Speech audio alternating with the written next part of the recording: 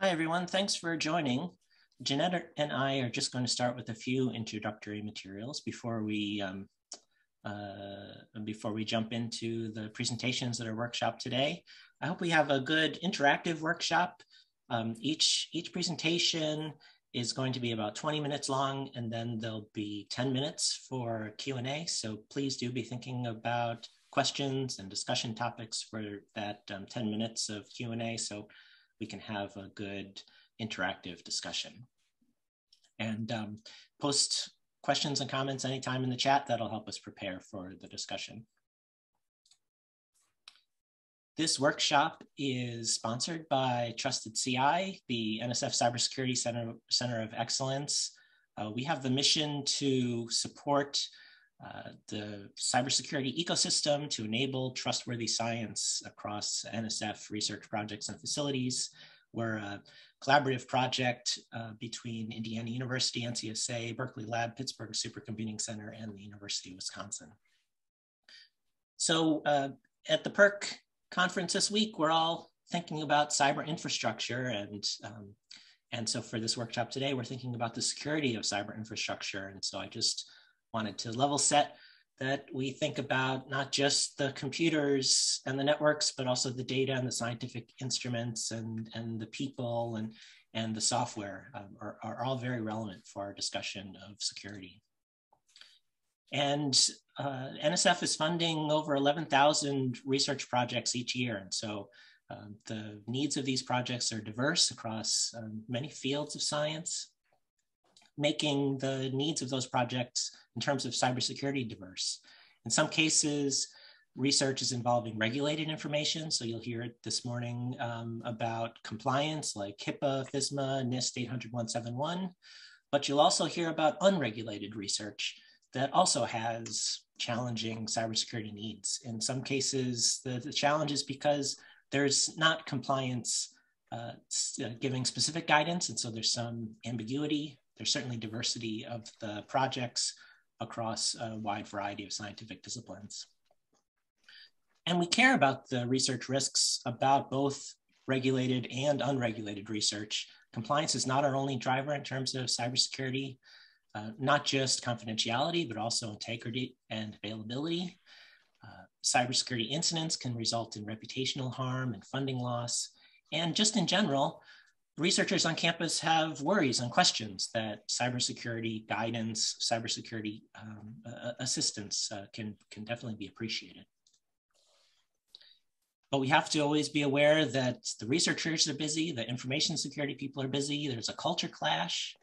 And so we all want to work together to support the research mission in a trustworthy environment.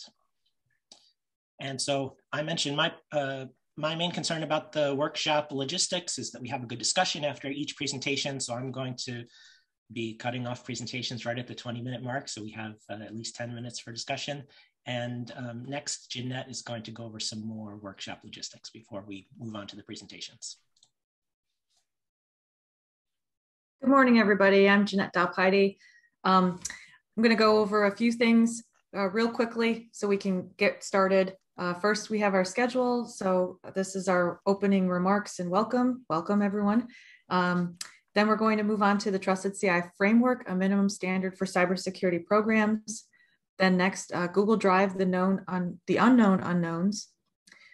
Then we have at 9, or all times are in Pacific time, I should say. Then we have the experiences integrating and operating Custos security services. Then we have a 10-minute break, and then we'll do the next two presentations, drawing parallels and synergies between NSF and NIH cybersecurity projects, and how InCommon is helping its members meet NIH requirements for federated credentials. So that we put those NIH presentations together intentionally. So I hope to get some good discussion out of that. And then finally wrap up and final thoughts. So we're all spread across the country. So again, those are Pacific times. So I'm in Central, which means it's 10 a.m. my time. If you're in Eastern, it should be 11 a.m. That's right. Yeah, thanks, Jim. You can go ahead and continue. And then please take advantage of our professional development survey badges.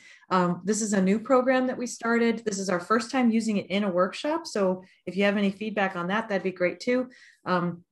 So if you'd like to request documentation of attending the workshop today for your professional development purposes, please go to this link. And actually, I'll throw it in the chat right now real quick. So you can click on it in the chat because you can't click on it in your screen. So here it is. And now we also have just a brief feedback question, but you'll also be getting an anonymous survey from PEARC. So you have the choice to give your feedback there or give your feedback to the PEARC survey. And next, please. Our workshop materials, I've posted this in the chat. I'll post it again, are available on our website. There's a link there. You can find our agenda, and you can find a link to the Google Drive where we've been sharing presentations. And next slide, please. And all right, let's go with TrustedCI framework, a minimum standard for cybersecurity programs. Scott? Great, thanks, Jeanette. I'll go ahead and share my screen real quickly here.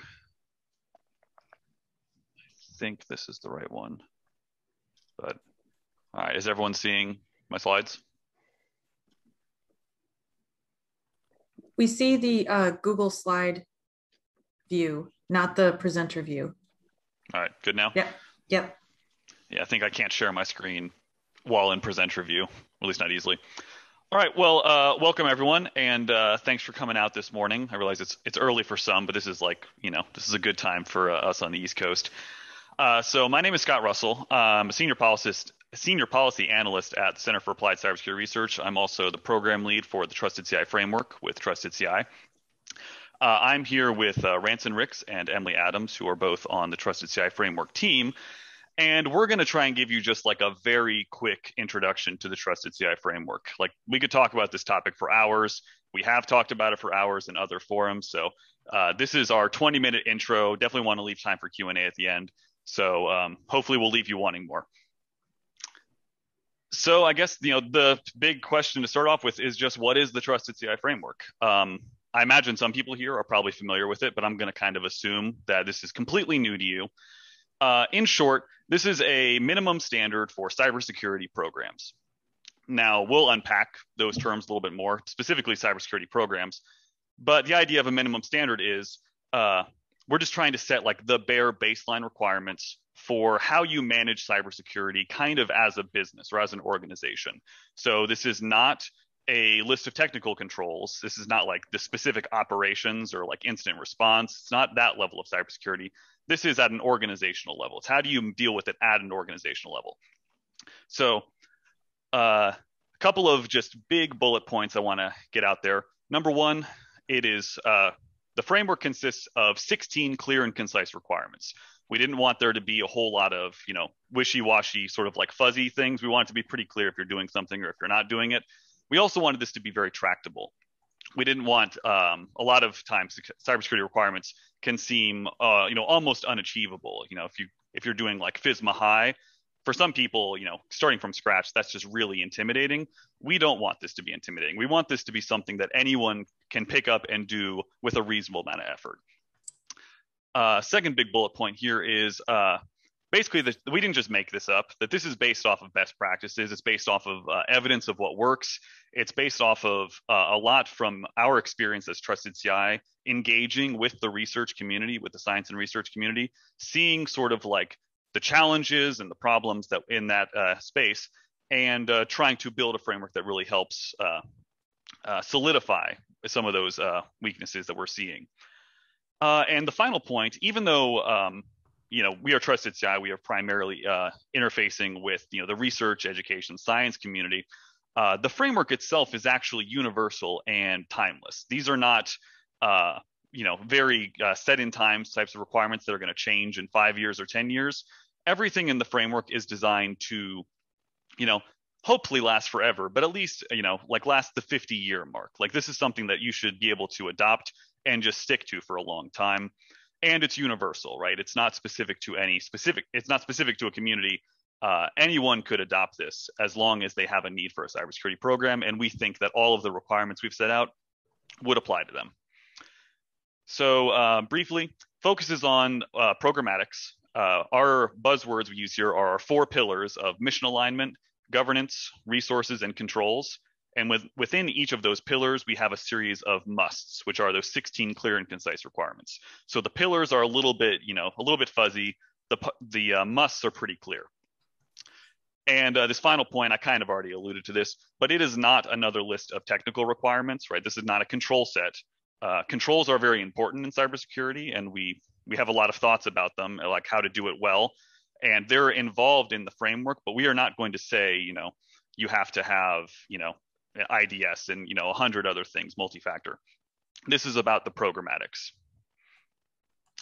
Okay, so here is just the very quick 1-page version of the TrustedCI framework musts. There's a link in the slides. We could also hopefully put that in chat. But as you'll see here, 16 musts broken down between the 4 pillars. I'm not going to walk through them all in great detail. If you have any questions about them, feel free to ask them at the end. But I just want to highlight sort of the range of things that's happening here. We say, organizations must tailor their cybersecurity program to the organization's mission, right? That's not a control. This is something that's much broader. But also, we've down here in the resources pillar, organizations must establish and maintain a cybersecurity budget. A lot of times people talk about cybersecurity and they list off a whole lot of cybersecurity things you need to do, but they don't talk about how you're going to pay for it. And we're very interested in that question of how you're going to pay for it and how you're going to manage it. So that's the kind of level the framework is operating at. Common question we'll get, though, is why a new framework, right? There's so many frameworks out there. Most people have heard of at least a couple of them and maybe have a little bit of framework fatigue. A couple of reasons. One, we just felt like this didn't exist already. There's a lot of more control-focused frameworks. There wasn't one that was about a minimum standard for cybersecurity programs, and we think that's a really important piece of cybersecurity that's missing. Another one is this, that existing frameworks that we have tend to see, we tend to find some problems with, right? Either they're really expensive, we think they're incomplete, or they're just impractical. And so we wanted to make something that was none of those things. We wanted it to be more complete, we wanted it to be inexpensive, and we wanted it to be practical. And finally, well, not finally, finally on this slide, I should say, a lot of cybersecurity is very focused on controls and doesn't touch on this other stuff. And we really wanted to make sure that we get the other stuff in there. And so this framework is very focused on that. And then again, this goes back to a previous point I mentioned. A lot of times there's just not a whole lot of funding for cybersecurity, I mean, particularly in the research world. And as we say, particularly for personnel, I think because personnel are ongoing costs and those can be a little bit scary for organizations. You might be willing to spend $100,000 on, Splunk or something for 1 year, but having to do that every year tends to be less common. And also the governance for cybersecurity tends to be kind of buried in the organization to the point where the organizational leaders don't have a whole lot of visibility, at least until a problem arises. And finally, it's just that TrustedCI is engaged with this community a lot, and we have shown just a huge variety in the maturity of the cybersecurity effort in that community. And so we wanted to build something that could be useful across that whole range of maturity.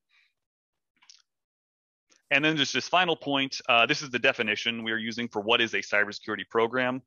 I think the key point here is that it's a bunch of, they are ongoing, right? They're not projects that have a discrete end.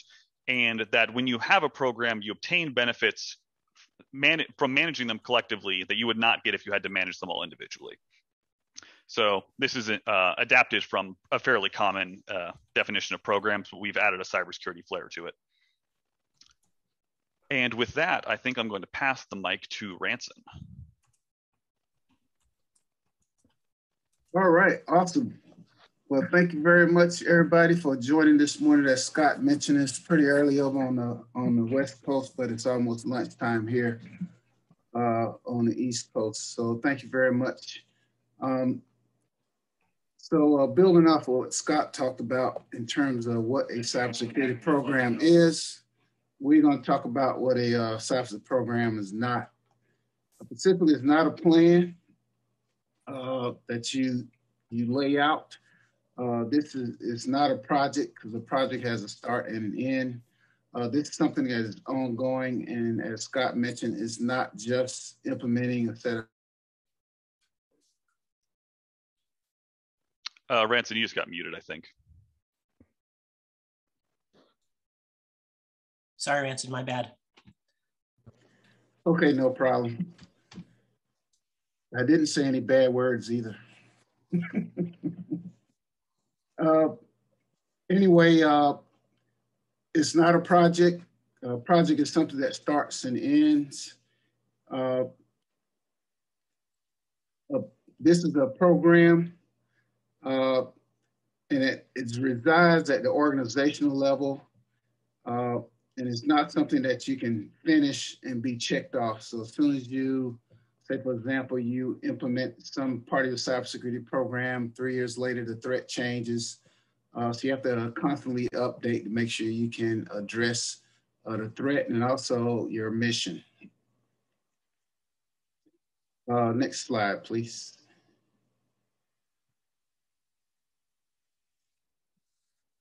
So Scott mentioned that the framework has 4 pillars and 16 musts.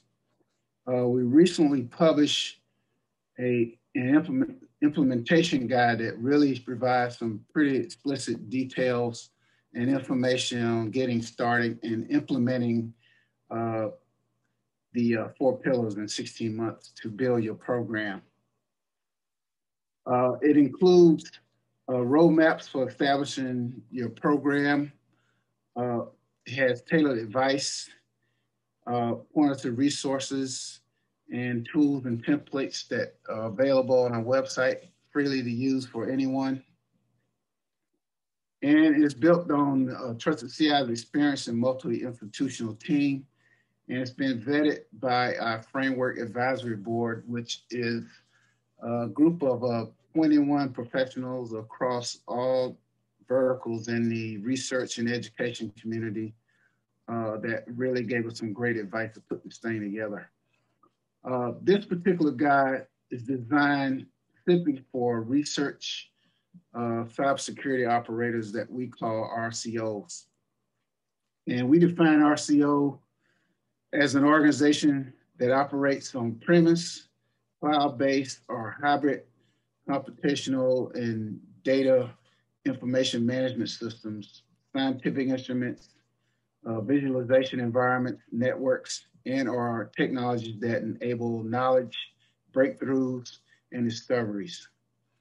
So this is specifically designed for this particular area. So if you're dealing with research and special instruments, this document is built just for you. The education community has quite a few requirements that differ from industry and government, and we felt it was necessary to have a document that will help address those special needs that are in our community.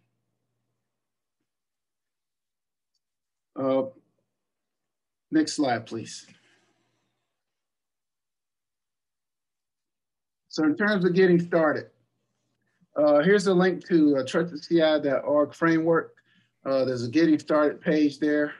If you click on the green button, you'll be able to access the actual framework information guide for RCOs. And it has also links to templates and tools that you can use to get your program up and running. But most importantly, to start your program, you're really going to have some buy-in from your cybersecurity team and also the leadership in the organization. So you can start by socializing the framework. We're not asking you to make sure everybody has a deep understanding of what the framework actually is and how it's going to work, but just a basic understanding of the concepts and how it's going to benefit your organization. And for leadership, it's very important to understand and answer those whys. Why are we doing X, Y, or Z? So they understand how you're managing the cybersecurity program across the entire organization. With that, I'll turn it back over to Scott. Yeah, I think just a couple other things I'll say on the question of getting started. One is, I mean, this is probably the most common question that we would get from people who are unfamiliar with it because you got to get started. And it is very context dependent. Like when we get into the specifics of, what should my organization do, it's going to depend a lot on the current cybersecurity posture of your organization. Are you an existing organization with a long history, or are you currently developing? Do you have cybersecurity personnel already? Do you have a budget already? So there's no cookie cutter, one size fits all approach. So, but we do try to highlight some strategies. So like in the framework implementation guide, this is specific for the research cyber infrastructure operator community. We give you just a couple of guidelines where we might say, in general, it's always important to make sure that you're making sure you're hitting like the mission pillar. That's one that's easy to postpone. And a lot of times if you postpone it, you'll realize at the end that you've made a lot of decisions that are not aligned with your mission. And that's the whole point, right? We're trying to support the mission here. So there's a couple of things like that. But also, just getting to the base level of understanding of just what all the framework is trying to do, and just a base understanding of where you are relative to that. Like if you can do those two things, right? Read the 16 musts, understand them, at least, they're complicated when you get into the details, but at a base level, you should be able to read it and be like, okay, I know what this means, or at least I'm pretty sure I know what this means. And then map that to what you currently have going. And that should be a good starting point. And actually, we're going to talk a little bit more about some, real world examples of that in just a second. Final slide that with me talking here is just a couple of next steps.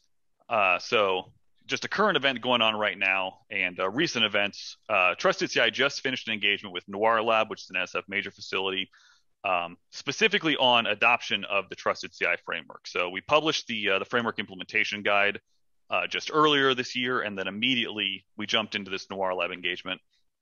And now we're continuing that engagement and trying to help Noir Lab basically implement the recommendations that we gave them from that assessment.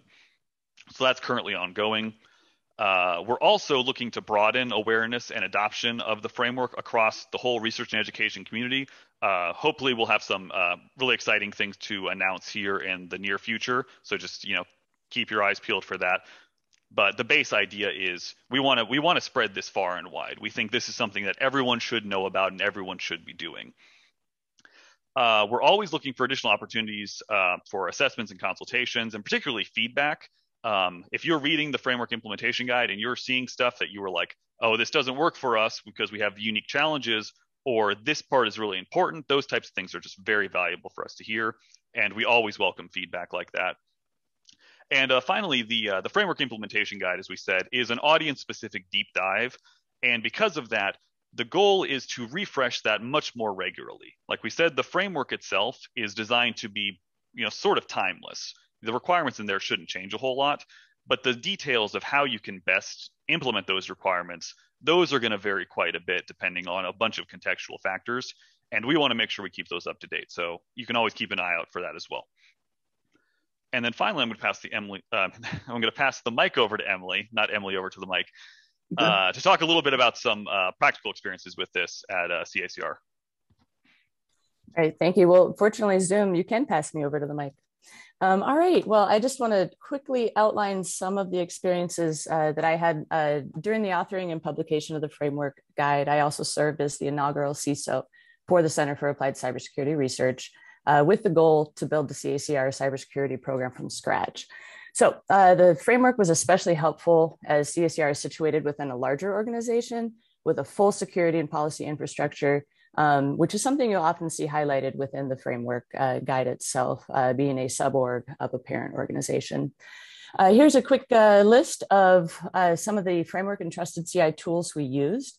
We especially leveraged the framework musts to be able to map to see how our program is going. This was mid-year. The guide was published mid-year within the program. And it was actually really refreshing to see that we were on the right track, but it also provided quite a bit of guidance for programmatic elements and even bits and pieces that while we weren't able to address in year one, we were able to continue to push on into year two. So basically, we also leverage the TrustedCI Cybersecurity Strategic Plan. I think it's also known as TrustedCI Timeline of Strategic Outcomes. They have a nice year one single sheet. It was super helpful in mission development, and also it'll continue to be helpful in subsequent years. The CACR policy development and life cycle, the phases we had applied to the life cycle, we followed the model presented in TrustedCI's policy development protocol. Also, our MISP, Master Information Security Policy and Procedures, while we developed that prior to the publication of the framework, we really did leverage and reevaluate our MISP when the publication came out, but also we leveraged the library of existing and upcoming, policy.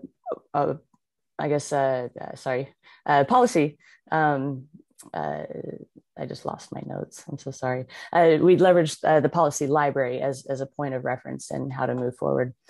Finally, the CACR cybersecurity incident response, we were able to build that as it was influenced by the newly published TrustedCI incident response policy template that came along with the FIG version 2, or the policy template was version 2, came along with a new FIG. And we also, it was influenced by the TrustedCI security team incident response policy, which was also influenced by the incident response policy template. Next slide, please. And finally, I know you guys can't see this, and I apologize, but this was our application of how we evaluated our program mid-year with the 16 musts. So basically, I apologize, you can't see this, but we had the TrustedCI framework must in the first column, how it was addressed by our program. We had our program split up into tracks and a work breakdown structure of tasks. So we were able to plug and play what we were doing within this evaluation. And again, I mentioned earlier, year two, the year two CISO is continuing to integrate the framework and guidance into more detail. So there's a quick snapshot of a case study. And that concludes our presentation. I do believe we're 20 seconds ahead of time. So we're able to take questions now, and I'll pass it back to Jim. Thanks so much, Emily, Scott, and Ranson. Yeah, right on time. So I hope people have questions and comments. So feel free to unmute yourself. If you have trouble unmuting, try the raise hand function or post in the chat and I'll help you out.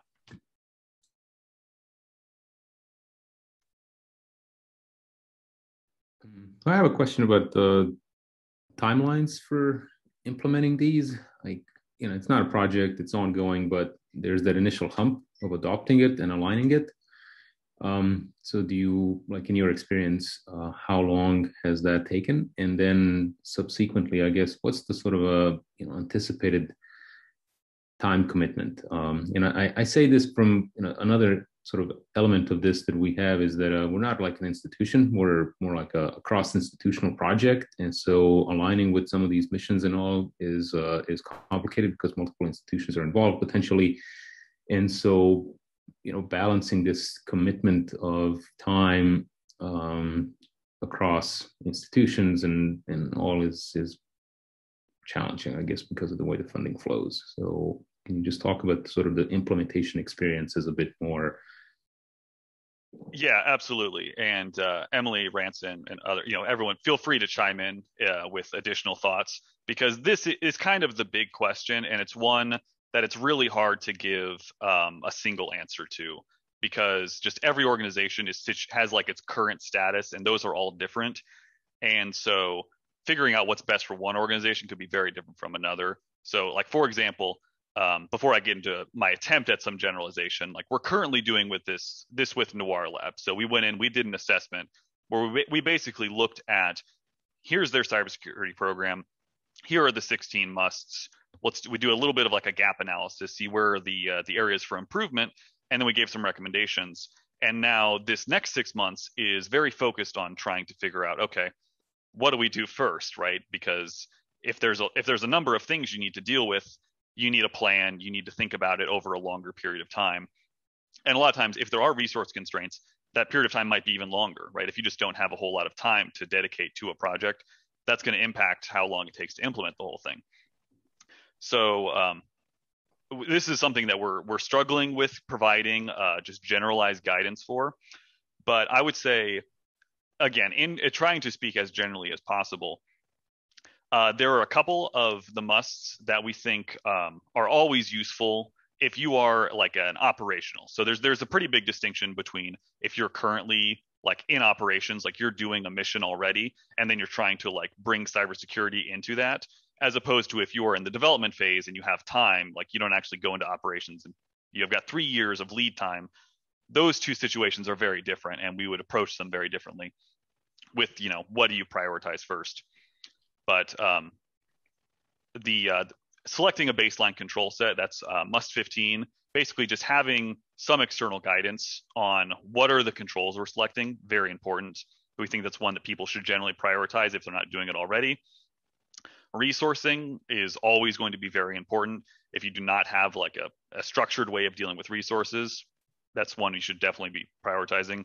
And also must one, which is align your program to the organization's mission, is somewhat broadly worded, but if you dig a little bit deeper into the FIG, we give a much more specific recommendation, which is create a strategic plan for the program, where you basically are having like as an organization, you sit down and you think through the question you kind of asked with your with your team and with your organizational leadership, or in the case you highlighted, maybe multiple organizations leadership, and basically say, okay, over the next 5 years, what are we trying to get done and when, and focusing on those really big landmarks. Okay, so like we want to have a cybersecurity lead established. When do we want that to happen?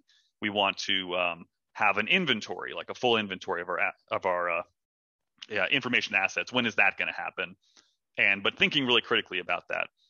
But it's a really tough question. I hope I gave you a little bit of guidance, but without basically, we have to go in with kind of a team and really live in the environment for a little bit to really give a very tailored answer to that. Okay. Yeah, thanks. No, I think that was helpful because like the divide and conquer approach, like prioritizing some of the musts is because looking at them at the list of 16 seems kind of overwhelming. So if you pick one or two and kind of get a ease into it and then figure out just how much time this is going to take and thinking about it at, in terms of, even the examples you mentioned, 6 months plus 6 months, and then a, 2 to 3 year plan is also a valuable insight, because I don't know if this was sort of envisioned as something that should be done within 6 months, or you should get a good understanding of within 6 months. Yeah, that final point is a really good one. I mean, obviously the sooner the better, but we recognize in the real world stuff takes time. And a lot of times it might be, all right, you need 6 months to figure out how you're going to address the 16. Like that's all the first 6 months is going to be, and that this might be a multi-year process, most likely. Thank you.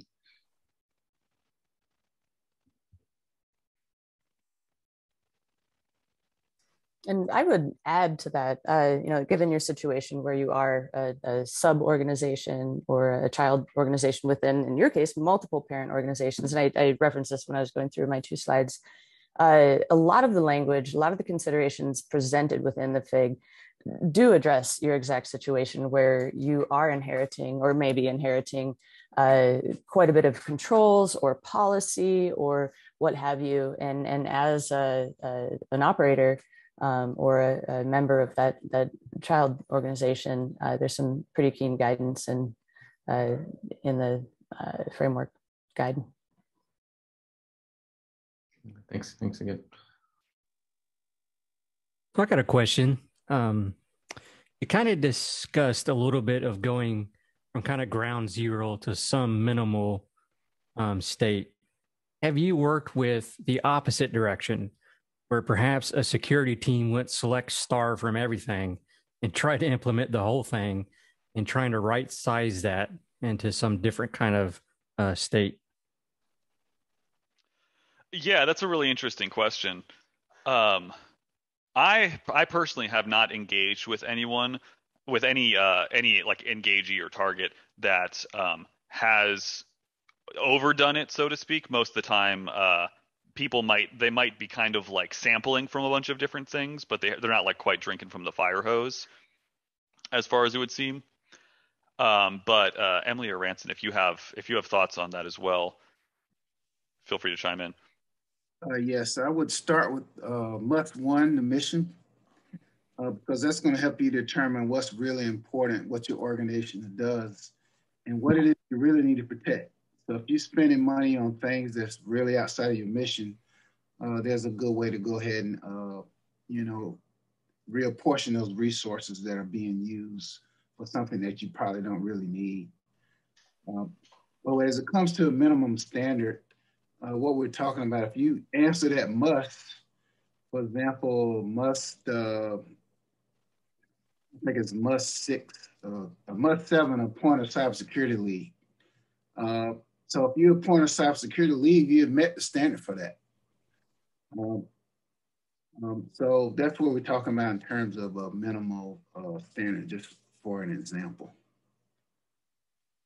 Yeah, I think Ransom makes a really good point about, like, the whole point of the mission pillar is about alignment to the mission, right? We're not pursuing security for the sake of security. We're always doing security for something else, and that's a point that we make pretty frequently, and most of the time on receptive ears. We don't get a whole lot of pushback from that, but I think doubling down on those mission pillars would probably be a good place to start if you're in a position where people are trying to do too much.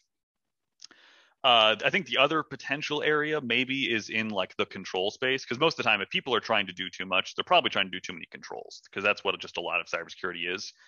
And that's why we do really say, pick a baseline control set. We recommend the CIS controls, but there are a number of reasons why people might be, you know, they might go down a different path. They might pick one of the NIST control sets, for instance, and follow the control set and have it be prioritized, but, you know, actually having like a pretty clear plan and not just be kind of a grab bag, because one of the main things the framework is trying to do is avoid an ad hoc, you know, unconsidered approach to a lot of these things. We want there to be, you know, we're putting in processes to make sure that the right people are making the decisions.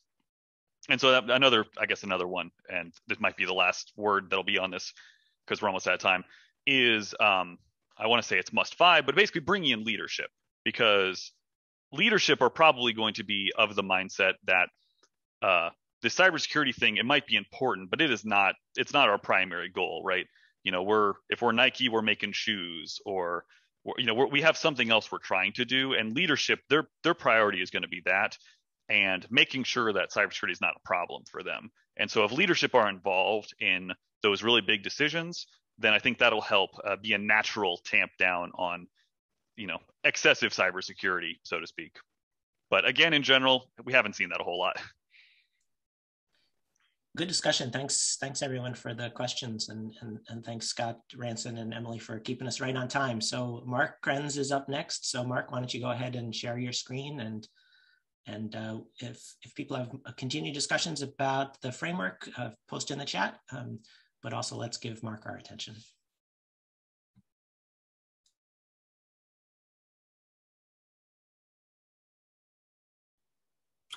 Hello, welcome everybody. Can you see my screen and hear me okay? Looks good. Okay, great. So I'm going to talk about Google Drive, and I call this the unknown unknowns because it was a bunch of stuff that we actually discovered just that wasn't documented very well.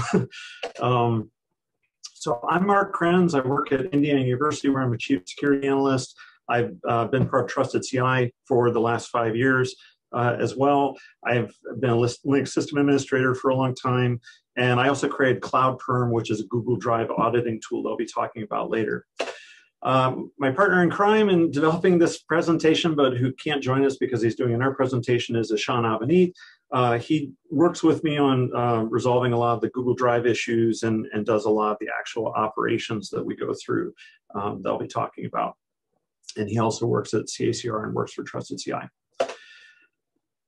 So if you can imagine for a second, you're in the situation, you know, you share a sensitive file with your close colleagues. It has medical information in it. Maybe you should or shouldn't be doing this, but anyways, it's something that you've done.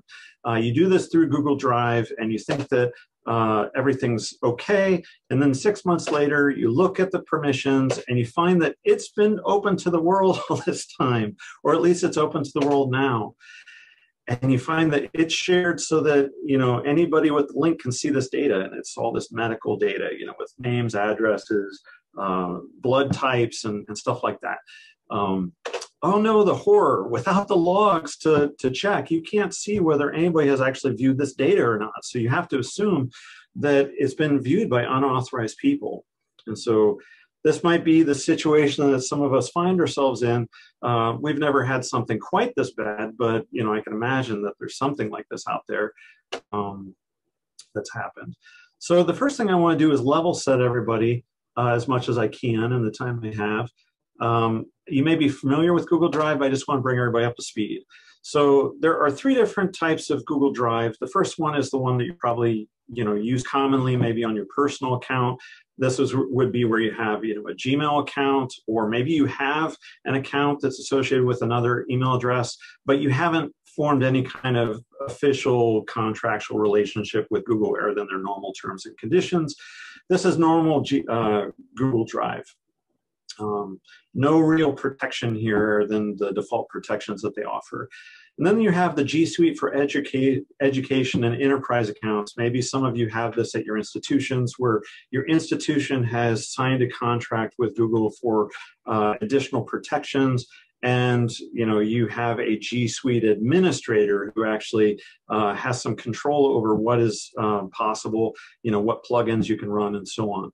And then on top of that, they have a newer system called Google Shared Drive, which used to be called Team Drive. And this is where the ownership model has changed a little bit. So your project owns the files instead of individuals owning the files. And that way, when people leave, they don't, you know, take the files with them. The project retains the ownership of it. Another thing to keep in mind is that Google Drive is an object storage system. It's not a file system hierarchy, although it may look and act sometimes like a file system hierarchy. It is different. A file can be in multiple parent directories or folders, whatever you want to call them, and that can affect how things work. Your access is based on your email address, and whatever your email address, how it authenticates with Google Drive, whether that be through your institution and maybe 2-factor there, maybe it's just, you know, a simple password. And then adding or removing people's access at a higher level, it will propagate down. So if you have like a top level, like, you know, TrustedCI top level folder, and then folders and files underneath that, adding somebody, giving them access at a high level will propagate down through the lower levels. It'll add them to each of the files and folders in turn. A file is owned by the person who creates it. So this is something to keep in mind when you know, when they leave, or when the project goes away or something like that, is that the people who create stuff are going to own the files. And it may be difficult to actually transfer permissions, which we'll talk about in a second. Permissions can be controlled by any editor. So when you're giving somebody edit access, you're giving them the power to actually add more people to the list of people who have permissions. The file owner can prevent this, but it's something that they have to go in and go into advanced settings and click a checkbox. Documents and folders can be restricted to just the owner. You can restrict it to people by their email address. You can share it to anybody who has a link to it. And then there was another permission called shared with public, but that's been deprecated and is no longer available, but older files and folders may still be shared this way. So it's something to keep in mind. You may have an older file or folder. But shared with public basically means it's discoverable on a Google search. So they don't have to have the link to the file. Even though sharing a file with a document link would make it public to anybody who has that link. Documents can be restricted to, you know, inside of restricted folders can be more permissive. So you can have a file that's within a very restricted folder be open to the world through a document link or to the public or something like that. This is where it's different from a file system hierarchy, where like a subfolder would inherit the permissions of its parent folder and so on. And then if you want to transfer ownership of documents, you can only do so between a specific domain. So you can only transfer from like iu.edu to iu.edu or Gmail to Gmail, but you can't go from like Gmail to IU or vice versa, or illinois.edu to iu.edu or vice versa. These are just some sample domains. And this is Google's policy. This isn't something that like your G Suite administrator controls. This is something that Google controls, part of their security model. So what are the issues? There's many issues that come up. The first one they'll talk about is sharing with link. So if you share a file by link, and I've seen several people fall into this trap, they went to click on get a shareable link and then opened up the file or folder to anybody who has that link. And then those permissions maybe start propagating down the tree. Those with former access to a folder hierarchy or document are going to still have access to that link when they leave. You know, if you may think that you've offboarded them, but they're going to retain access to it. They may have it in their email. It could be linked from other documents. Maybe it's linked to from a website or something like that. And somebody's email could be compromised, meaning that the links would be compromised. So sharing a document with link, you have to be really careful that it's not being exposed. There's another feature where you can share a document with a domain, and I'm not going to get into this too much because I consider this an actual vulnerability of the Google Drive permissions model because it is discoverable. Unlike when you share something with a link, it's actually possible to find these files within your institution. I'm not going to disclose how that's done, but you can search for it yourself. Please be mindful of people's privacy. And there are ways that Google is going to fix this in the future, which we'll talk about in a second. So anybody at the institution can see a file that's been shared in this way. At first, I thought that this was just a way of restricting shared by link with people at your institution, but it turns out it's discoverable. So that's a major problem. Revoking access. So when you go to revoke access from somebody from the top of the tree, so we think of it as a file system hierarchy, we might think that it's revoking access from everything beneath, but that's not always 100%. We've run into cases where it removes their access from a handful of files, but not everything. They still retain access to files that they own. And then if they how do you handle the ownership change? If you have a multi-institution project, like for instance, TrustedCI is this multi-institution project, how do you handle transferring the files between the different domains? Folders owned by somebody who's left lead to repropagation of their permissions. So if you don't change the ownership of a folder and somebody leaves, and you've removed their access to all the sub files, they're going to regain access to new files that get created underneath that folder. There's also been lots of weird unexplainable problems. This is just a bucket item here. So it's kind of an enigma. They still know the document URLs when they leave. That's another thing, is that you can't, they might keep them in bookmarks or something like that, but you just can't assume that they don't have access. Here's an example of a folder tree that I've just made this diagram for, and you can imagine that there's different, you can think of a Venn diagram or a Euler diagram, and you have different groups. Google doesn't have the concept of defined groups, but you can imagine group A being like the entire team, maybe group B is like the finance team, or group C is the finance team, group B is like the marketing team or something like that. And so you've set up your permissions so that you have these teams or these groups. And then you go to give some new user access at the top level folder. And so their permissions propagate down through all the folders and files, and they gain access to everything. When you go to remove them from the top level folder, you may think that it removes them because you check a couple files and you say, okay, it's removed them from this file. But then for some reason, they've retained access to other files, even ones that they didn't own. For reasons that we can't explain, they retain access to some files. So this is a common situation that I've seen and we've run into within TrustedCI. Multiple institution problems. So transferring ownership between files won't work. We do have a solution for that later in these slides, which I'll talk about. Some institutions may not use G Suite for education, so you don't have a way of, contacting like a G Suite admin. Good luck contacting the Google admin about this, any kind of problems that you have. They may have different security policies at the different institutions. Some may allow add-ons, some may not allow add-ons, or different types of features. When somebody leaves, have they retained access? I've talked about this before. They still know the URLs. How are you going to transfer ownership? What if they delete a folder? What if they delete their account?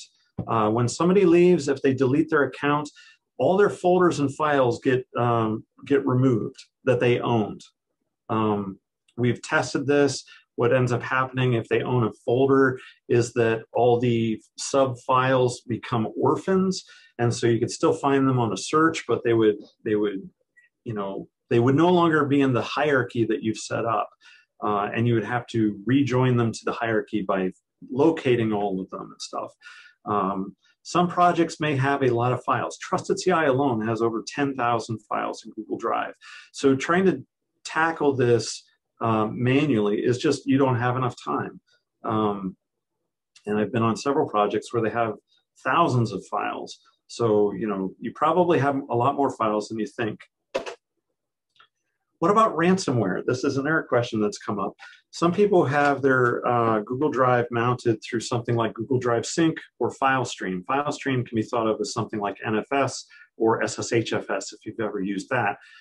Google Drive Sync will try to download files as you use them and stuff like that. So is that an attack vector? And the answer is yes. If you're using one of these technologies and your client host gets infected with ransomware, it will encrypt the files. Doc versions may save you. We've found cases where this will actually save you. You can go back through previous document versions, but this is highly dependent on how the ransomware actually works. Some ransomware may delete files before it recreates a new file with the encrypted content. And when it does that, it loses all the metadata, including previous versions.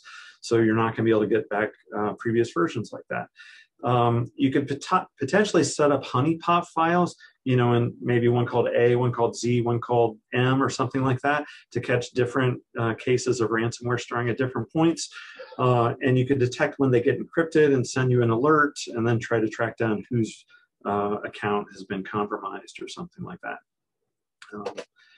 So some solutions, auditing permissions. So if you have a G Suite administrator at your institution, I would encourage you to get to know who they are, try and build a relationship with them so that when you actually come across a problem, you can contact them and maybe they can help. They can do special things. They can recover files. They can move files around. They can't transfer ownership between domains though. And there's some things that they aren't able to do. They also have a special tool that they can get access to called GAM, G Suite Administrative something. Anyways, so that's a special tool that they can use for doing a lot of things in bulk. And if you're a G Suite admin, I'd encourage you to check this out. Another solution would be to use a GDoc add-on, so Google Documents add-on. This wouldn't require API access, but you would need to have the permission to be able to install add-ons. Just keep in mind that you're granting some developer access to your stuff. And this is, a showstopper for a lot of people. It's a showstopper for TrustedCI. And that's why we developed our own. And so this one does not require, administrator access. It does require API access. So if you're not able to use an API, then you're not going to be able to use it, unfortunately. But if you are able to use an API, you can install this tool that you have to go through a process of authenticating yourself. And then it'll print out like the permissions to a file. And then you can use that for actually going in and checking, are any of the files open to the world by link, and so on. More information is available at this URL. So this is a program I wrote. It's constantly getting better.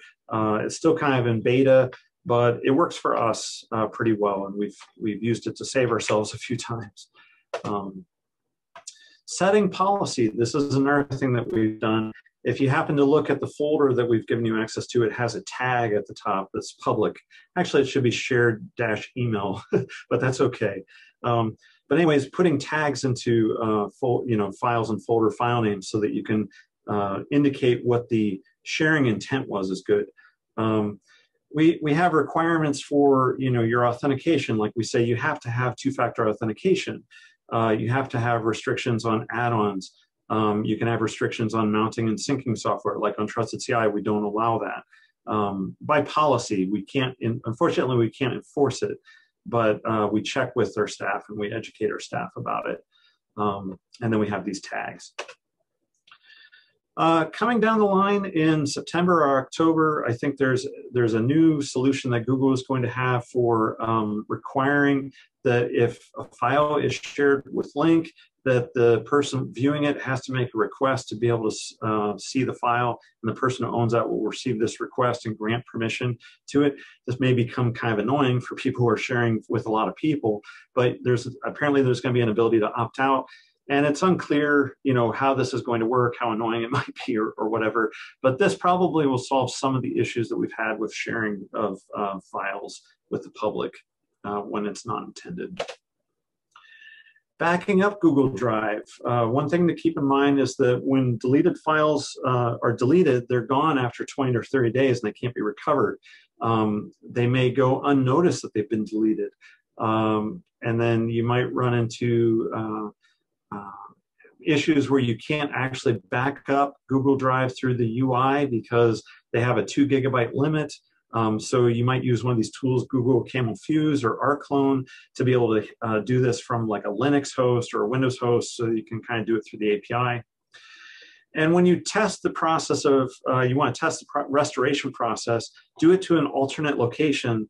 And also keep in mind that if you were to grant access to people in that alternate location, the files are going to show up when they do a search. So you may not want to grant them access right away when you're doing this test, so that they don't end up editing the wrong file or something like that.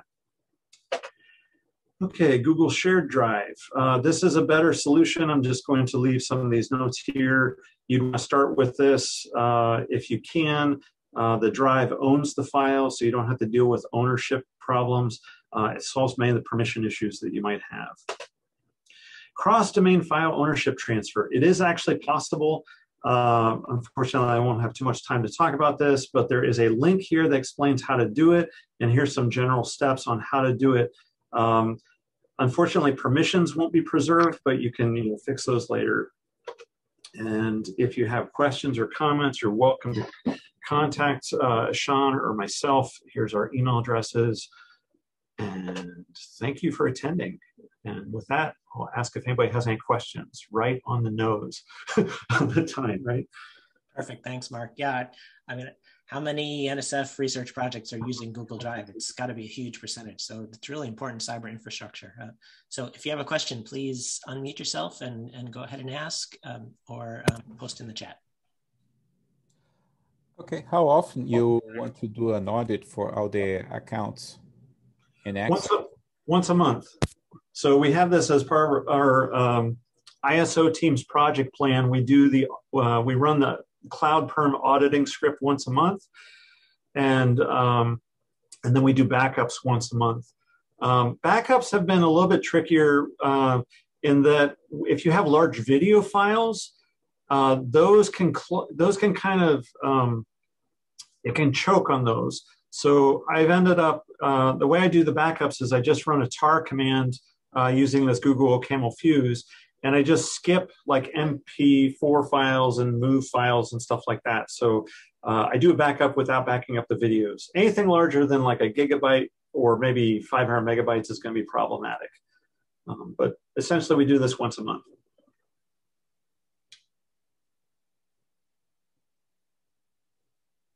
Other questions? Well, I might have one related to the first one. Is you're running your stuff, you're doing the checks every month, and then I'm assuming that you can put the output on, say, spreadsheet or something, so you can keep track of the trends and stuff, so to look for anomalies. Right. So right now, the output is kind of meant to be processed by command line tools, and we're working on improving that. Sean, what he does is he takes the output of it and he puts into a spreadsheet, and then he searches for cases where it gives a warning about something being shared unintentionally. And also we use it for checking when somebody leaves to make sure that we've removed their access from all the files that they're supposed to have had their access removed. So we do this, it's a manual process right now. We're looking at improving this so that we can receive like automated alerts, and also so that we can run it in real time, so that it's constantly getting the new data, and then it can alert us when something has been misshared in real time. But that's kind of a future improvement, and we just haven't had a lot of time for working on this. I can jump in really quickly. I've actually used CloudPerm with some command line solutions where I've been able to produce a report to see which of our files which should not have been shared publicly were, and I basically pull down the CloudPerm results, get the file ID, translate it, and then be able to produce some human readable information to which I port it out into a text document for delivery. So it can be done, and it actually is super duper useful. It's a wonderful, wonderful tool. And it's not just because I know Mark to, give him some props. It really is. It is a great tool. I didn't pay for this endorsement. Hi, Mark, it's Tom Barton. Good to see you. I wonder, you didn't have a chance to talk about the method for transferring ownership from one organization to another. Do you think you could take some of the Q&A time and show us that?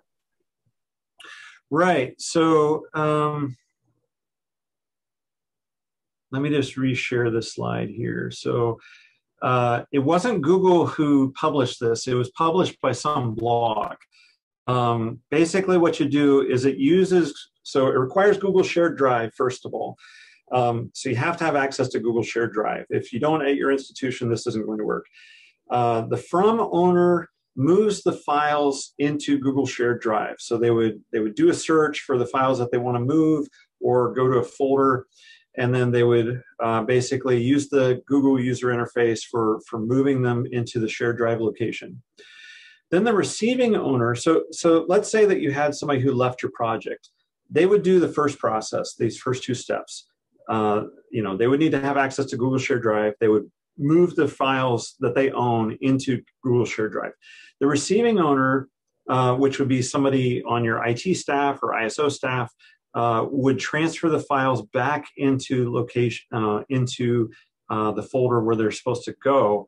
And the receiving owner would actually end up owning the files. And the receiving owner could be on a different domain name if that's what you need. Stuff like, so metadata, comments, versions, and document ID are preserved. So this is often an important thing, like a document ID. If you publish that in some way, you might need to preserve that. So this preserves that, which is a nice thing. The problem is that the folder locations aren't preserved and folders aren't preserved. So you have to transfer individual files one at a time or in bulk, but it has to be just files. Also, the permissions aren't preserved, except for when you put them back into place, they'll inherit the permissions of like the top level folder or the parent folder that you're putting them into. Now, as part of CloudPerm, one thing that I'm working on, I have been able to get working as a prototype, is an automated way of putting the files back into the place where they used to be prior to moving them into Google Shared Drive. So eventually, we'll be able to take care of the folders, the hierarchy being restored. I just haven't had a lot of time to actually work on it. So yeah, that's coming down the line. So if you're in this situation now, there is a solution. It requires a lot of manual work, but hopefully we'll have an automated solution soon. Thanks. I look forward to the automated solution at some point. NSF, if you're listening, if you could give us like some more money to so we can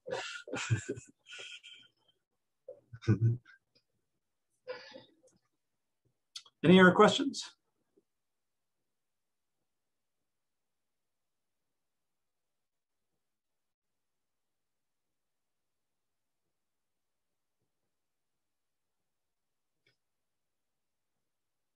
Don't be shy. We have 3 minutes.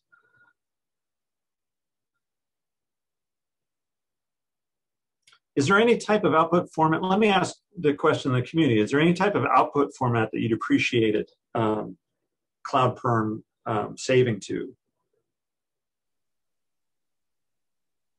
I'd say either CSV or YAML kind of thing.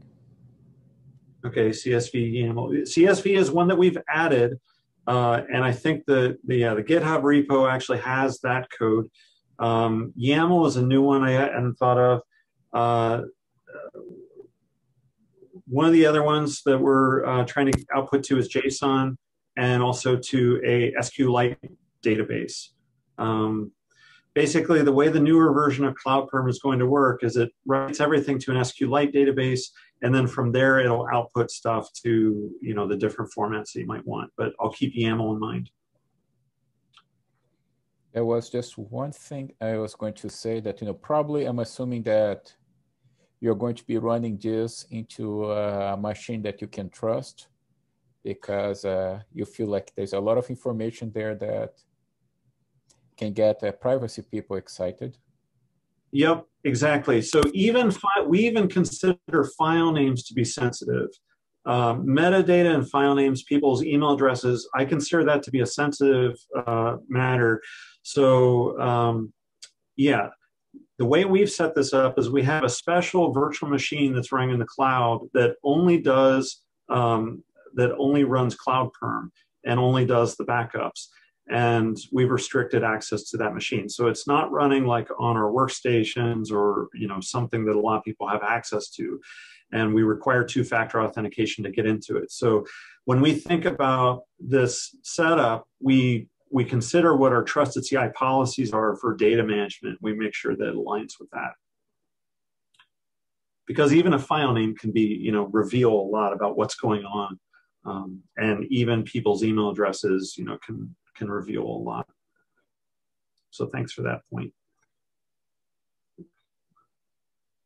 Not running off a library computer, yeah.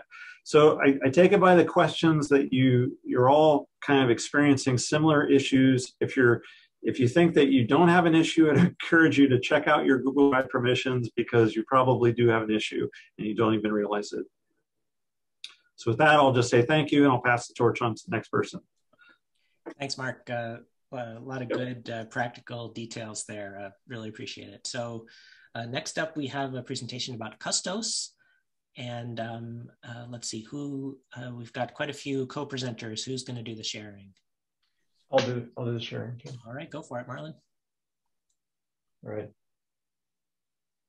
And good morning, everyone. So I don't know if you ask lots of questions, if you can increase your position in the leaderboard or not. I'm still trying to figure out how to game this. Anyway, I wonder, are there any prizes also? Anyway.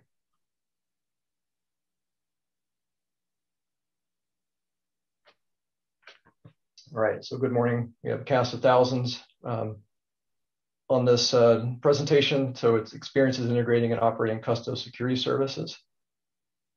And so I'm Arlen Pierce. A lot of the work that I'm going to be describing here was done by Asuru Ranawaka with help from Demuthu in implementation, and Suresh in architecture and design of the system.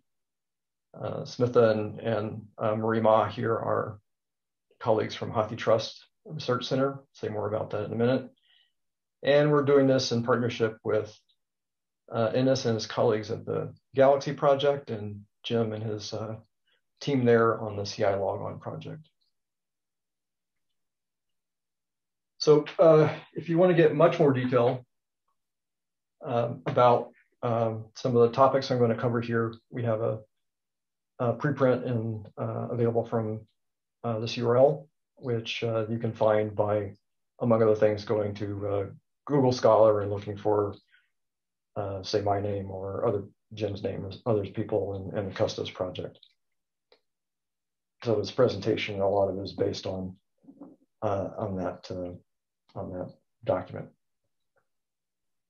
And also, we'll have a full 3-hour, half-day tutorial coming up today from 3 to 6 p.m. Eastern time or noon to 3 p.m. Pacific time.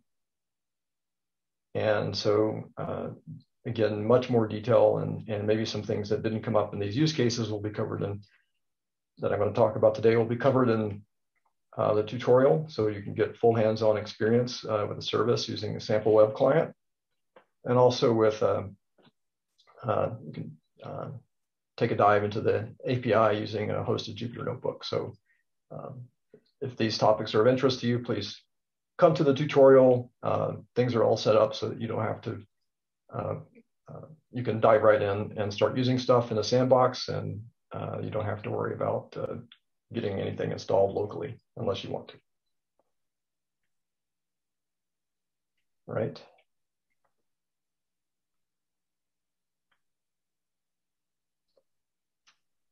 Okay, so what is Custos? It's an open source security middleware for Science Gateway. So we particularly are interested in Science Gateway usage scenarios, which we'll cover in the presentation. And this open source software is something that we operate as a service for gateways out of the IU Cyberinfrastructure Integration Research Center, which is the team that Suru and Suresh and I and others are on at IU. We're an NSF funded project. We have an active award. In case you're wondering about the 18, we're in our no cost extension year beginning August 1st. And our big push, and among other things, our big push in this last year is to identify a lot of early adopters who want to see what we're doing here in this presentation, the tutorial, other venues, and try out what we're doing. And so what we're doing also as part of overall project on our team called the Science Gateways Platform as a Service. So just as a point of information, the stuff that we're doing is separate from but embedded in our platform. So just because the project is NSF funded and will have an end date at some point doesn't mean that the service ends, but rather what we build is working its way into our production. So what are the features?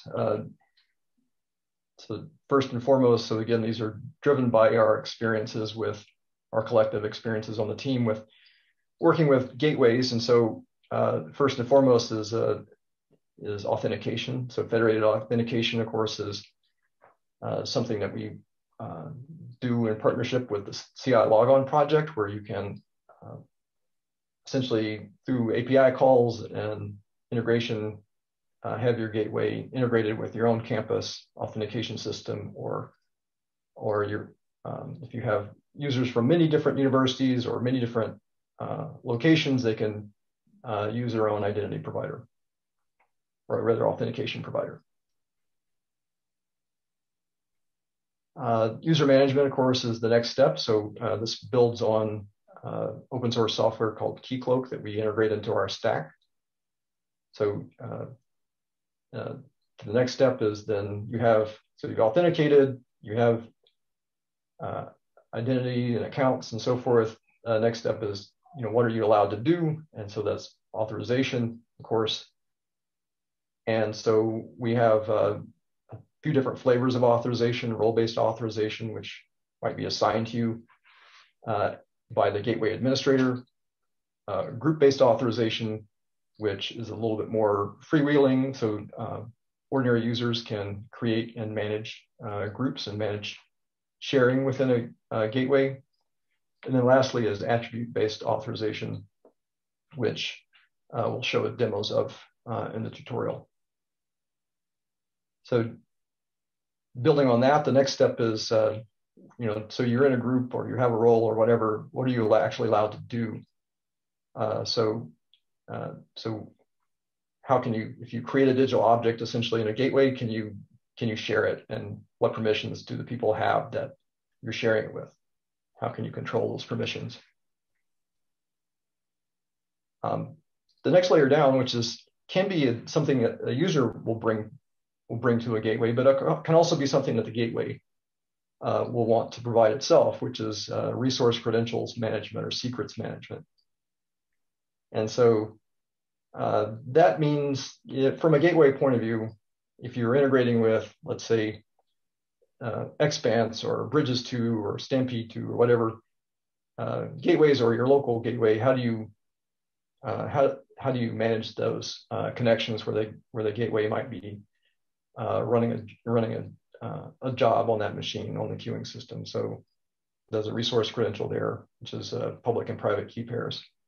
But also more and more, especially as Jim and colleagues try and move the community forward, is it's moving towards things like access tokens, so auth2 access tokens and things like that. So those are examples of secrets that a gateway might provide, but also users may need to bring their own secrets. So they want to bring their own access to a database that they're using, a third-party service, or their own external storage or whatever. Lastly is tenant management, which I'll just say we run middleware. We think of all the clients as tenants. Clients don't think of themselves as tenants. They think they get everything, but really it's one consolidated middleware that all of the that all the different tenants are using.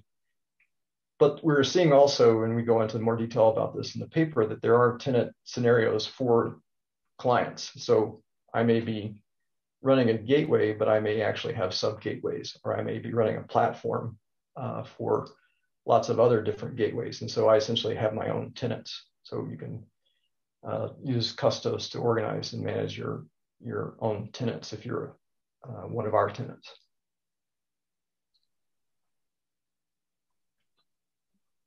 Okay, internal architecture.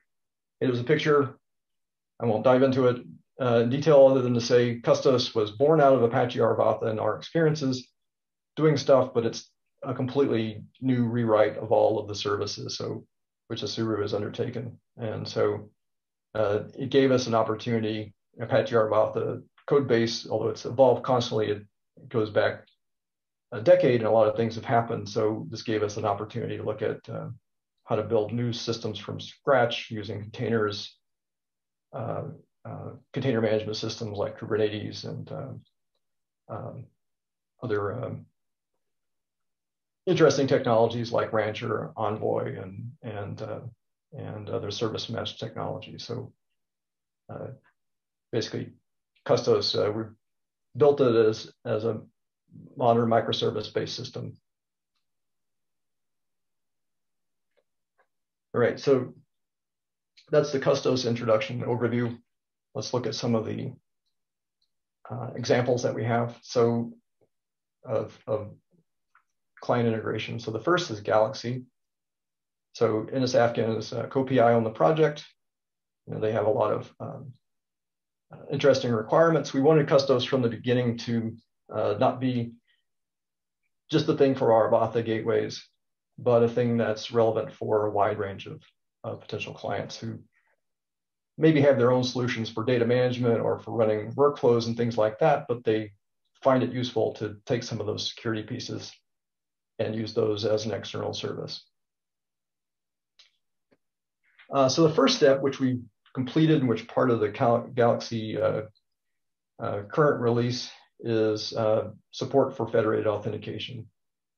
So users can use Custos to authenticate out of the box.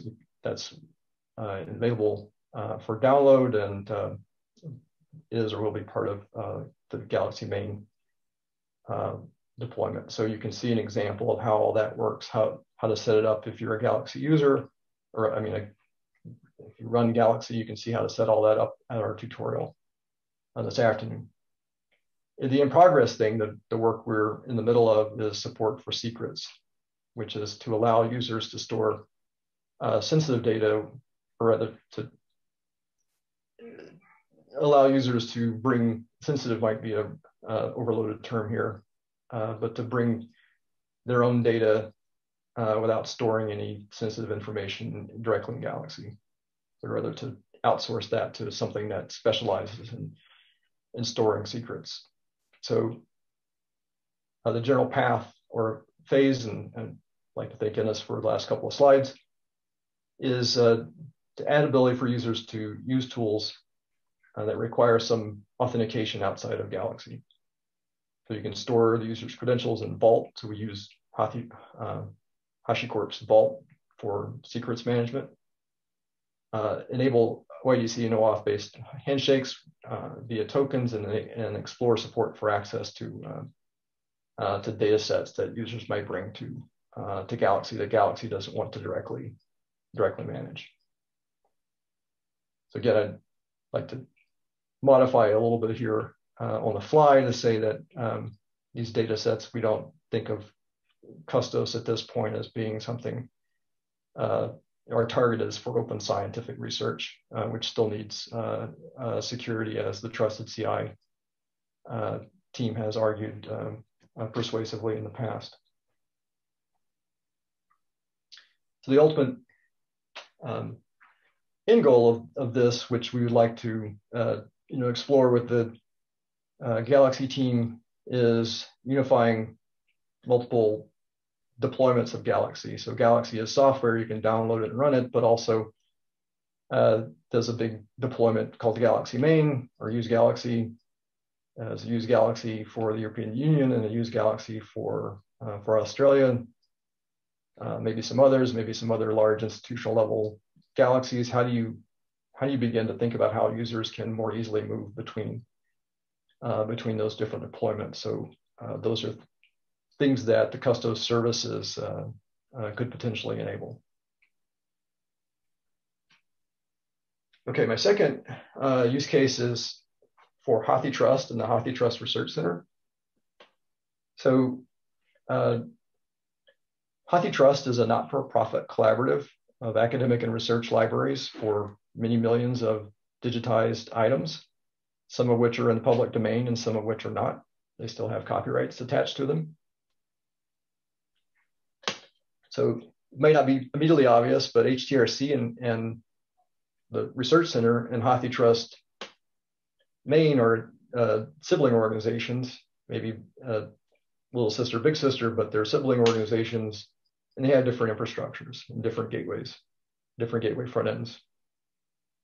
HTRC is there, as the name implies, they look at how to build new tools and provide new capabilities. And they're also there for people who need to do more complicated research efforts on the HathiTrust corpus than the main site's going to support. So basically, HTRC provides intermediate and advanced analytic and other tools for the collection. So the first problem we worked with the HTRC and HT teams on is unifying their authentication for the HTRC analytics gateway. So the picture looks like this. The paper preprint walks through the steps, but basically the thing here was that after some discussions with the HathiTrust team on how to do this, we landed upon using Open Athens OpenID Connect provider, which we can then configure Custos to work with. The reason we did this was that CI Logon worked with the majority of users, and they could just log in that with their institutional credentials, but there were a handful of university partners of HathiTrust who were not in part of InCommon. They weren't available through CI Logon. The path, again, for that was, after some discussions, for HathiTrust, again, the main institution, to provide an OpenID Connect service for us to connect to with Custos. So that's essentially a plugin for us. All right, so problem number 2 is a little bit more interesting or complicated. and I'll defer to the paper for a more complete description. But HathiTrust, again, you might notice a theme here is like, let's do federated authentication first, and then let's start seeing what else we can do. Because again, we're not here just to be sitting in front of CI logon or providing just federated authentication, but once we have that, what other types of things can we begin to enable gateways to do? So the second problem, again, is providing what we call service accounts for data capsules. The idea with HTRC is that there's a gateway, there's an analytics gateway. You can go and you can use a web browser to run the analytics tools. But a lot of researchers, advanced researchers, are going to want to, they're power users. They're going to want to do their own things. They're going to want to provide, or they're going to want to use more advanced tools in ways that's hard to predict ahead of time and encapsulate in a user web interface. So HTRC provides a thing called a data capsule that allows users to have to basically load up parts of the corpus onto a secured virtual machine along with some analytics tools. And then once everything is set up, to lock it down so that as they've argued in papers, they are protecting the intellectual property or copyrights of the publications, while still allowing the advanced analytics research on the data, on the text.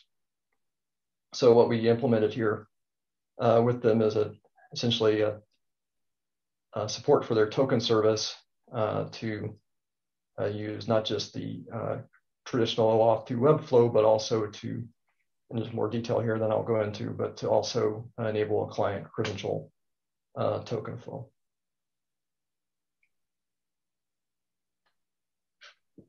Okay.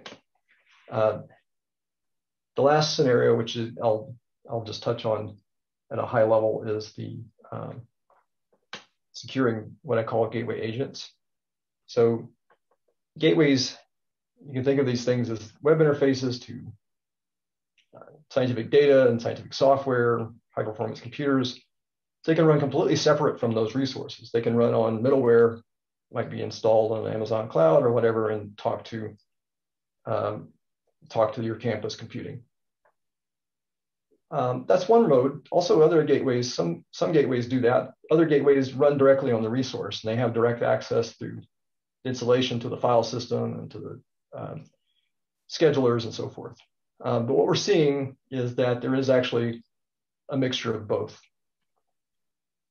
So a couple of quick terms here. There's consolidated middleware. That part is that part that runs separately from the resource, I'll call the middleware. And the part that runs on the resource, I'll call agents. And so you actually are familiar with these things. I already showed you a few slides about the data capsules. Galaxy Pulsar is a way for Galaxy to run jobs on remote resources. Globus does these sorts of things for file transfer, and Arvata has managed file transfer as an effort that we have to build out agents that can help us do more, have more low-level control over file transfer. Hey, Marlon, 1 minute warning. Okay.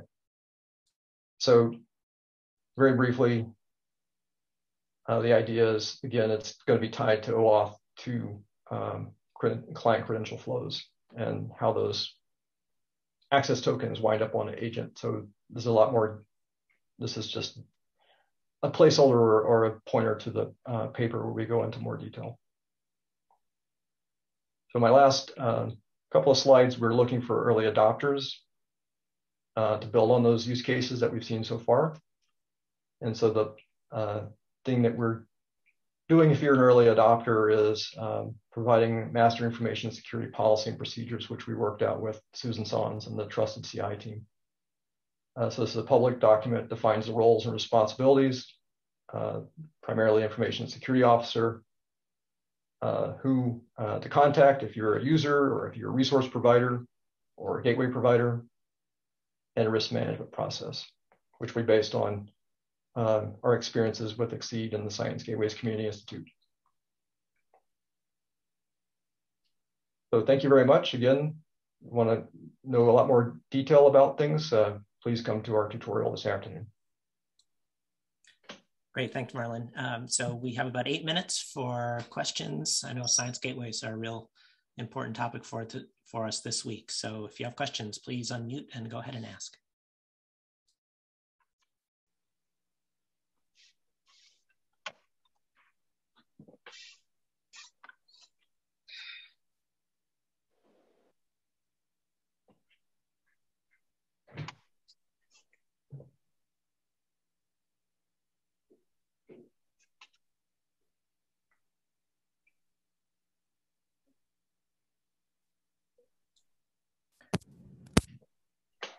Well, Marlon, while people are thinking of questions, and if you're having trouble unmuting, please go ahead and post in the chat. Let me ask one question. I think there's a BOF coming up on Wednesday about Science Gateway, security and access topics.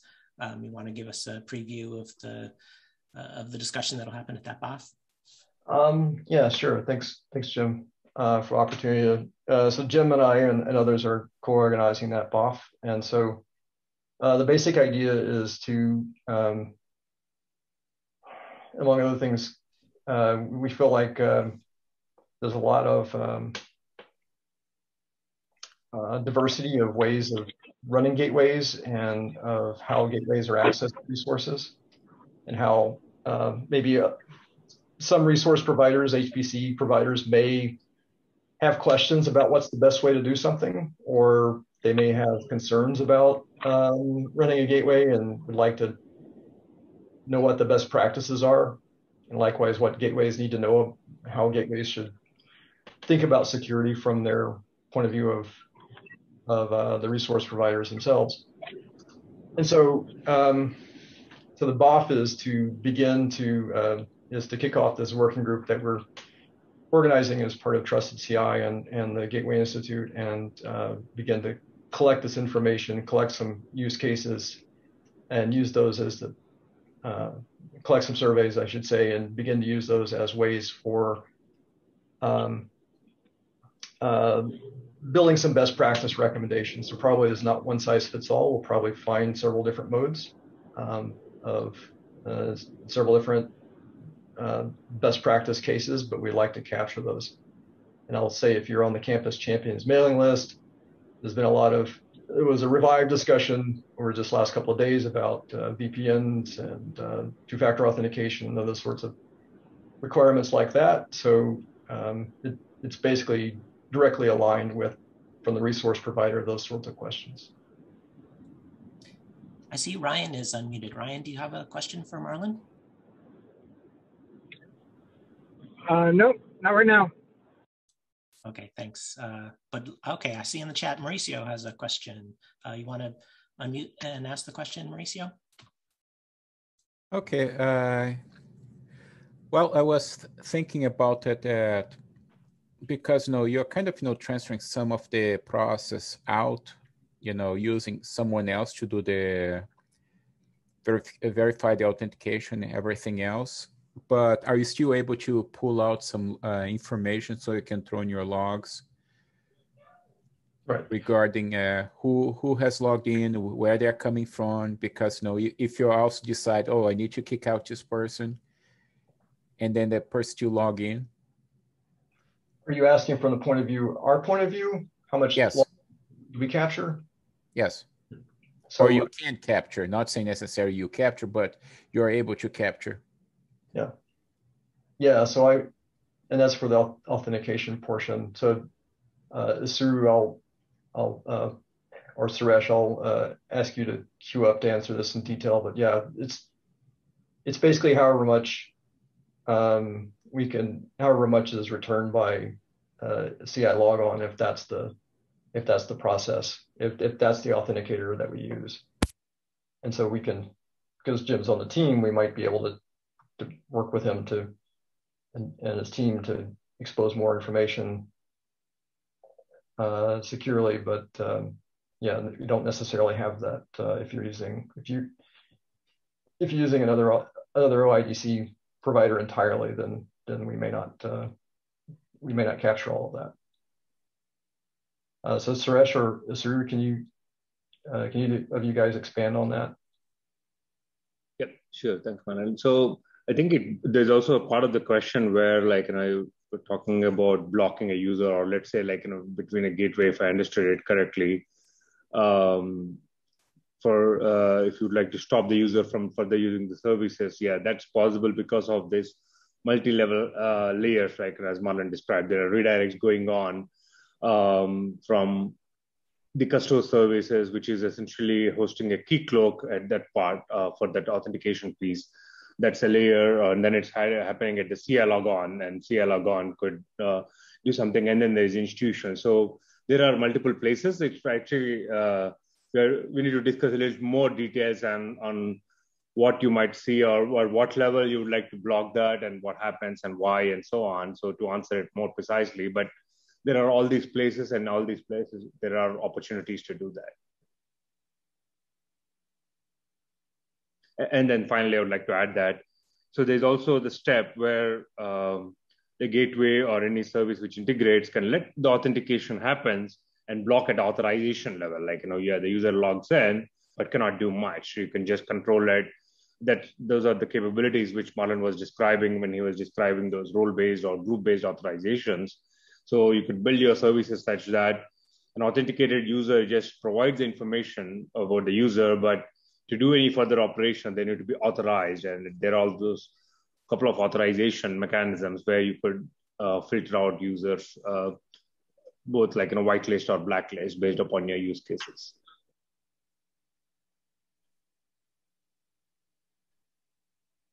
Thank you. Yeah, thanks for and you saw in chat, but Jim has a pointer to guidelines for that sort of information. So I know Jim's probably using a lot of that internally in CI logon. So I guess that's a good point here, is that we need to also look at this for what we get downstream from Custos or in Custos. Yeah, it's definitely true with using federated authentication that you have to work together with all the parties who are involved in the authentication during a security incident. But I think that's true in cyber infrastructure in general. If you've got Exceed connecting supercomputers and data resources together, other distributed computing experiments involved in supporting our researchers, incidents can touch multiple organizations, and so we all have to have good working relationships and as part of our incident response. We got time for one more question.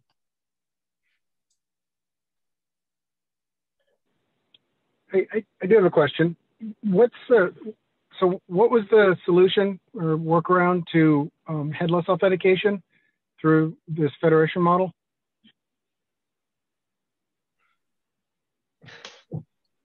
Can I say read the paper or come to the tutorial, since I think we're exactly out of time? Saved by the bell, but that was, I think that was your securing remote gateway agents topic, Marlon? Yeah, I think, or else the HathiTrust Research Center topic. Yeah, so Ryan, you know how to reach us, and Saru can tell you in great detail how you implemented all that, and also the discussions that we had with for HTRC with the HTRC team, and internally with Demuthu, who's implementing the MFT service. Great, thanks very much, Marlon, and thanks everyone for your questions. We're now going to take a 9-minute break, so we'll be back at 9:50 a.m. Pacific to continue about NSF and NIH and InCommon, 2 presentations coming up after the break. Thanks.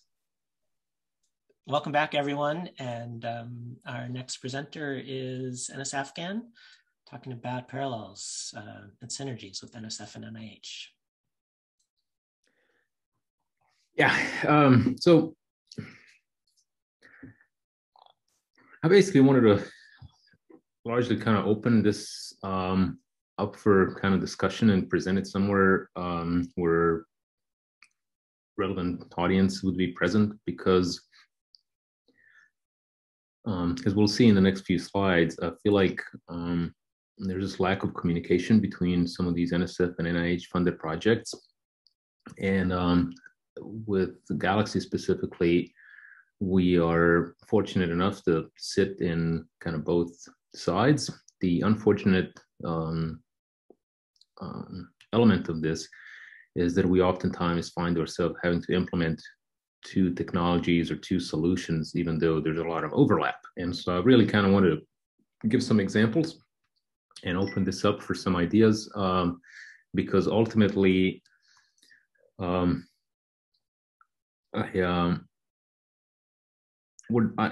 certainly not an expert in cybersecurity, but we've tried on a number of occasions. We have a difficult time hiring people in this space, and as a sizable project, doing work in this domain is very slow and challenging. And so let's see how can we leverage the cybersecurity communities that already exist, and seemingly so on two fronts. So with that, I'm going to start with a couple of sort of examples. So when you type in Anvil as a word into one of these search engines, and I put the image screenshots here because they all depict what these search engines think I'm looking for. And none of these have anything to do with cybersecurity or cyber infrastructure in general. However, if you scroll along the result pages, things start to change a little bit. And so the first one around is there's this project called NIH Anvil that we are one of the two partners or top level partners. And the idea is to, in this project, is to set up a national or not like worldwide infrastructure, cloud-based infrastructure for that combines applications and infrastructure and data, and allow researchers to run these analyses that are otherwise either difficult or impossible to do on their local infrastructures. So here they have an acronym, and so we ended up with Anvil. So in his example of when I saw this in the news, I was like, really, of all the words in the world, the NSF has to come up with a sizable project of their own called exactly the same, which, superficially or whatnot, but it just introduces some confusion on the user's part that why do we now have two Anvils that originally as a word sort of says had nothing to do with cybersecurity infrastructure and all that, but that's a naming thing. We know all naming is difficult. So I guess that being a sort of motivational example, I'm going to talk a little more about the use cases that we within Galaxy have and have seen, and how can these communities kind of maybe help us solve this a little more efficiently. And Marlon mentioned Galaxy in the Custos talk, but I wanted to take a step back and say a couple of words about Galaxy, because this is again a community maybe where Galaxy doesn't get mentioned very frequently. So overall, Galaxy is a data analysis platform. It's been around for 15 years. It originated in genomics and providing tools for analyzing next generation sequencing data. But especially over the last 2 to 3 years, it has matured and sort of adopted a much more broader approach to data analysis. So it's no longer focused on genomics, but there are plenty of examples out there of Galaxy being used in domains such as machine learning, natural language processing, ecology, climate. And at this point, we think of it as a data analysis platform. And a very unique element of Galaxy is that it has a very sizable and active worldwide community of software engineers, administrators, trainers, and users that count in tens of thousands. And so with that, we have this very diverse space in which the application operates, and very diverse set of needs from the users that consume it and that use it.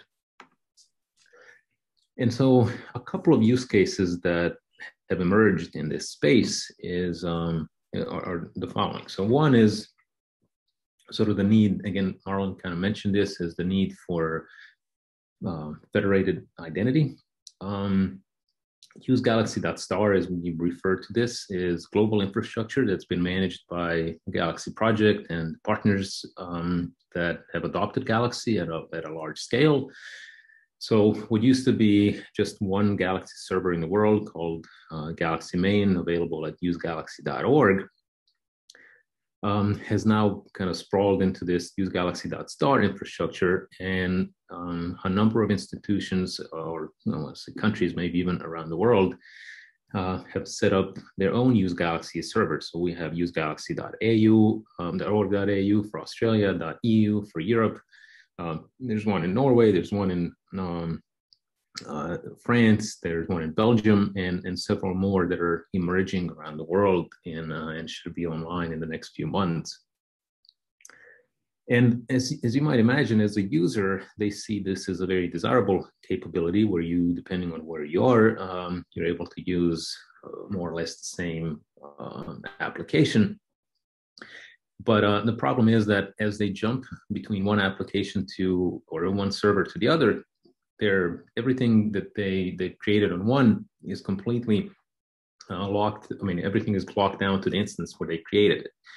And so as a first step towards sort of bridging this and making this be perceived as one global infrastructure, we can start with identity and user management, allowing the users to be treated as one and the same person and one and the same identity across all these Galaxy instances.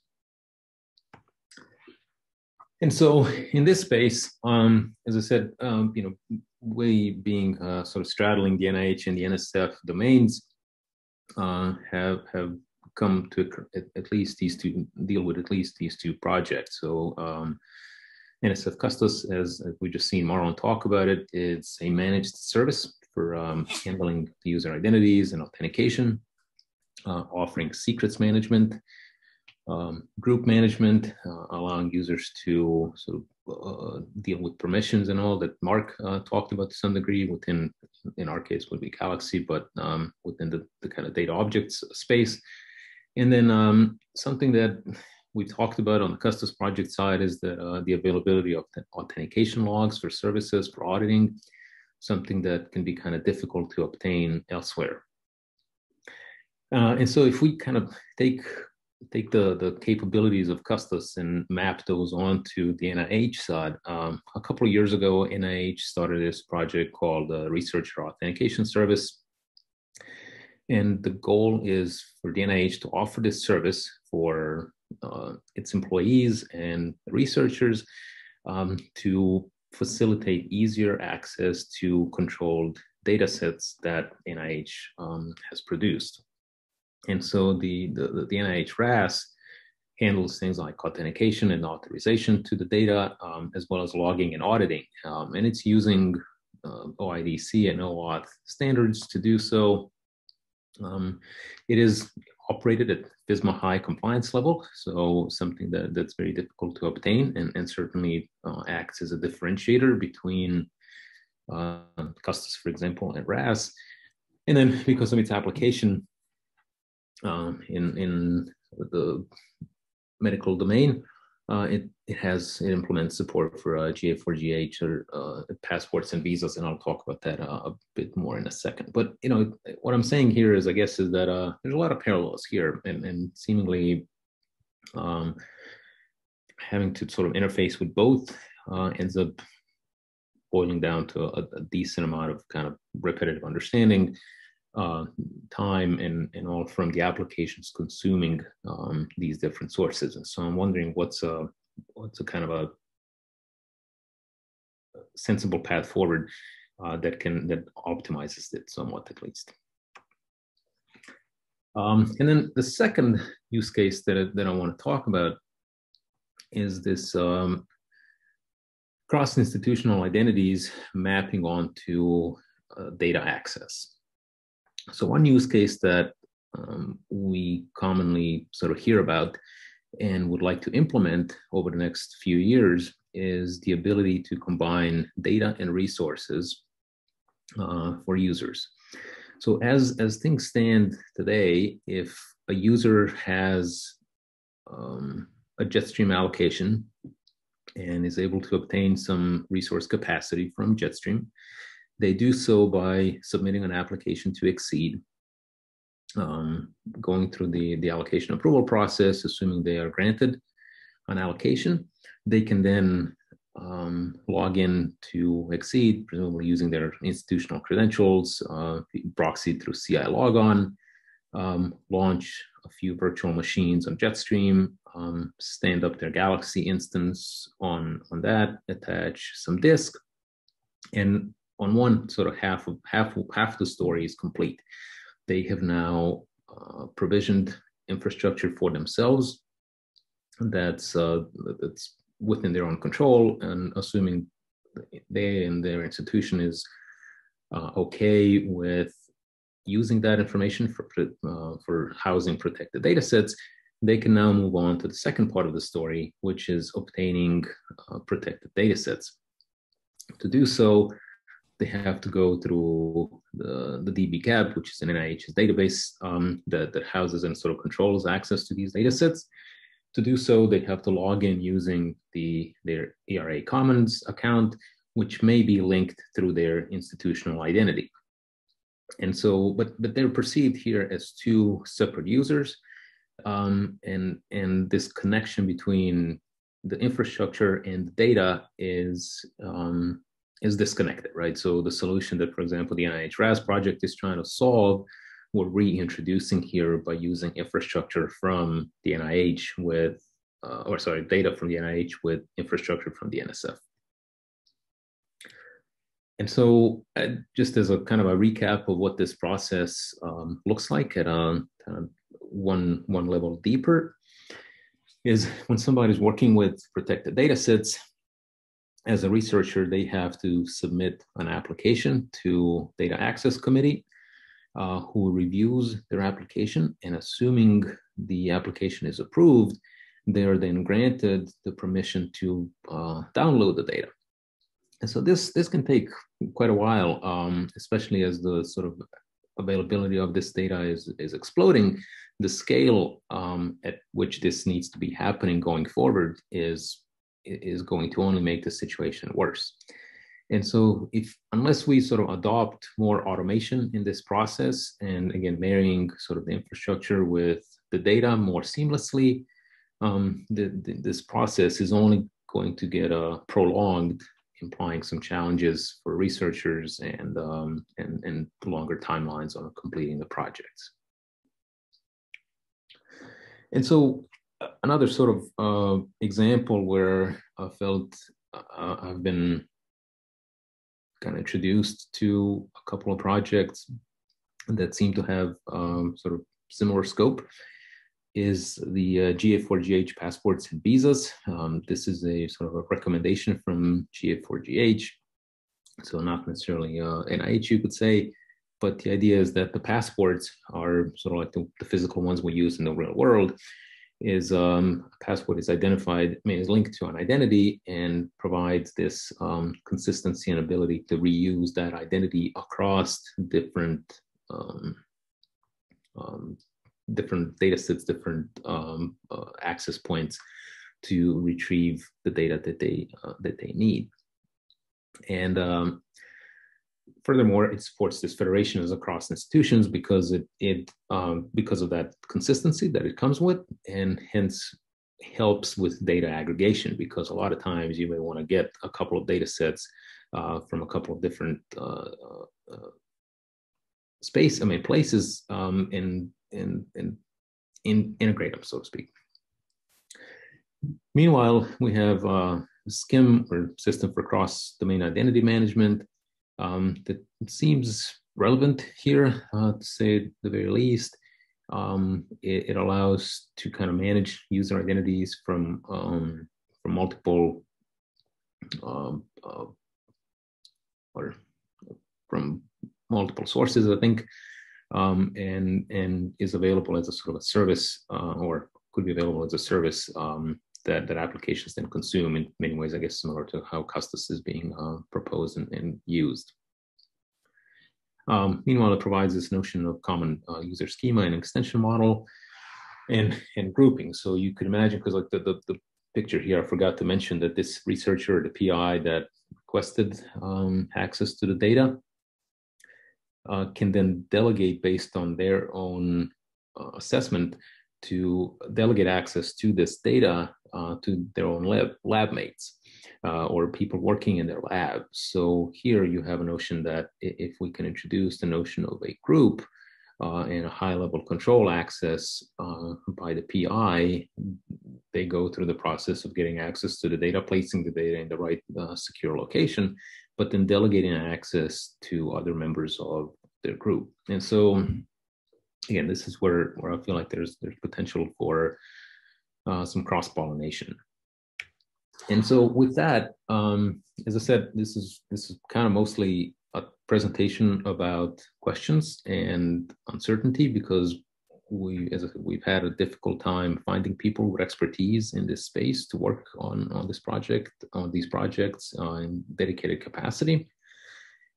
And so I wanted to take the time with this presentation to kind of bring these topics up, a couple of specific use cases, and see if there are recommendations on how we can sort of bridge the two worlds a little bit better, how we can reuse the already existing functionality, and maybe even how can we minimize some of the overlap in sort of implementation from the two different paths. And with that, I'm going to stop and ask if there are any questions or comments. I know at least one or two people here are sort of have become aware of these projects in recent months, and maybe there's work ongoing. But yeah, I want to kind of use a larger forum to talk about these. Great, thanks, Enes. Yeah, that's a great intro to a Q&A period where people can ask you questions or maybe answer the questions that you asked also. So please, everyone, go ahead, unmute yourself and join the discussion.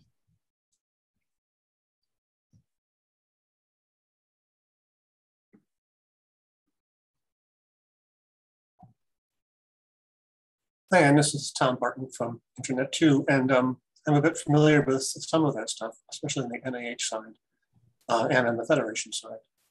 I'll just note a little bit of, first of all, a little bit of complicating news, that the ERA Commons credentials are being deprecated. So they're still there now and will be used for a while in some legacy uses.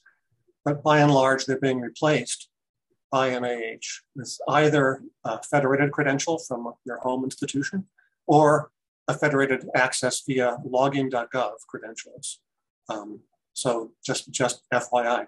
But in both cases, I think that that may actually be a step in the positive direction towards kind of having that experience where the users across various instances and the infrastructure regarded as the same and their permissions managed accordingly, in part because there's going to be a more reliance on federated identities through NIH and in particular through the RAS. So that may be a little, it's much less than you're asking for in terms of taking this ecosystem of all kinds of independently created projects and trying to rationalize them a little better. That's a huge problem when you have to keep chipping away at. There's no, I don't know any magic for addressing that problem in one step, but certainly making people aware of other shoulders they can stand on so that their limited efforts, their time-bounded efforts can go farther is helpful. And so raising these things is certainly a bit of a step, and thanks for that. Thanks. There wasn't a question in there, just a little bit. Yeah, no, thanks for the perspective. I didn't know ERA was getting deprecated, so that's good to know, if nothing else, just personally. So yeah, and again, that's the point of this was kind of when Jim proposed this workshop, it sounded like open discussion and a forum where people can bring up challenges was as much as presenting solutions. So I figured, we got 40 people or so here that are hopefully now a bit more aware and can take it home and next time run this thought through their heads before adopting a solution.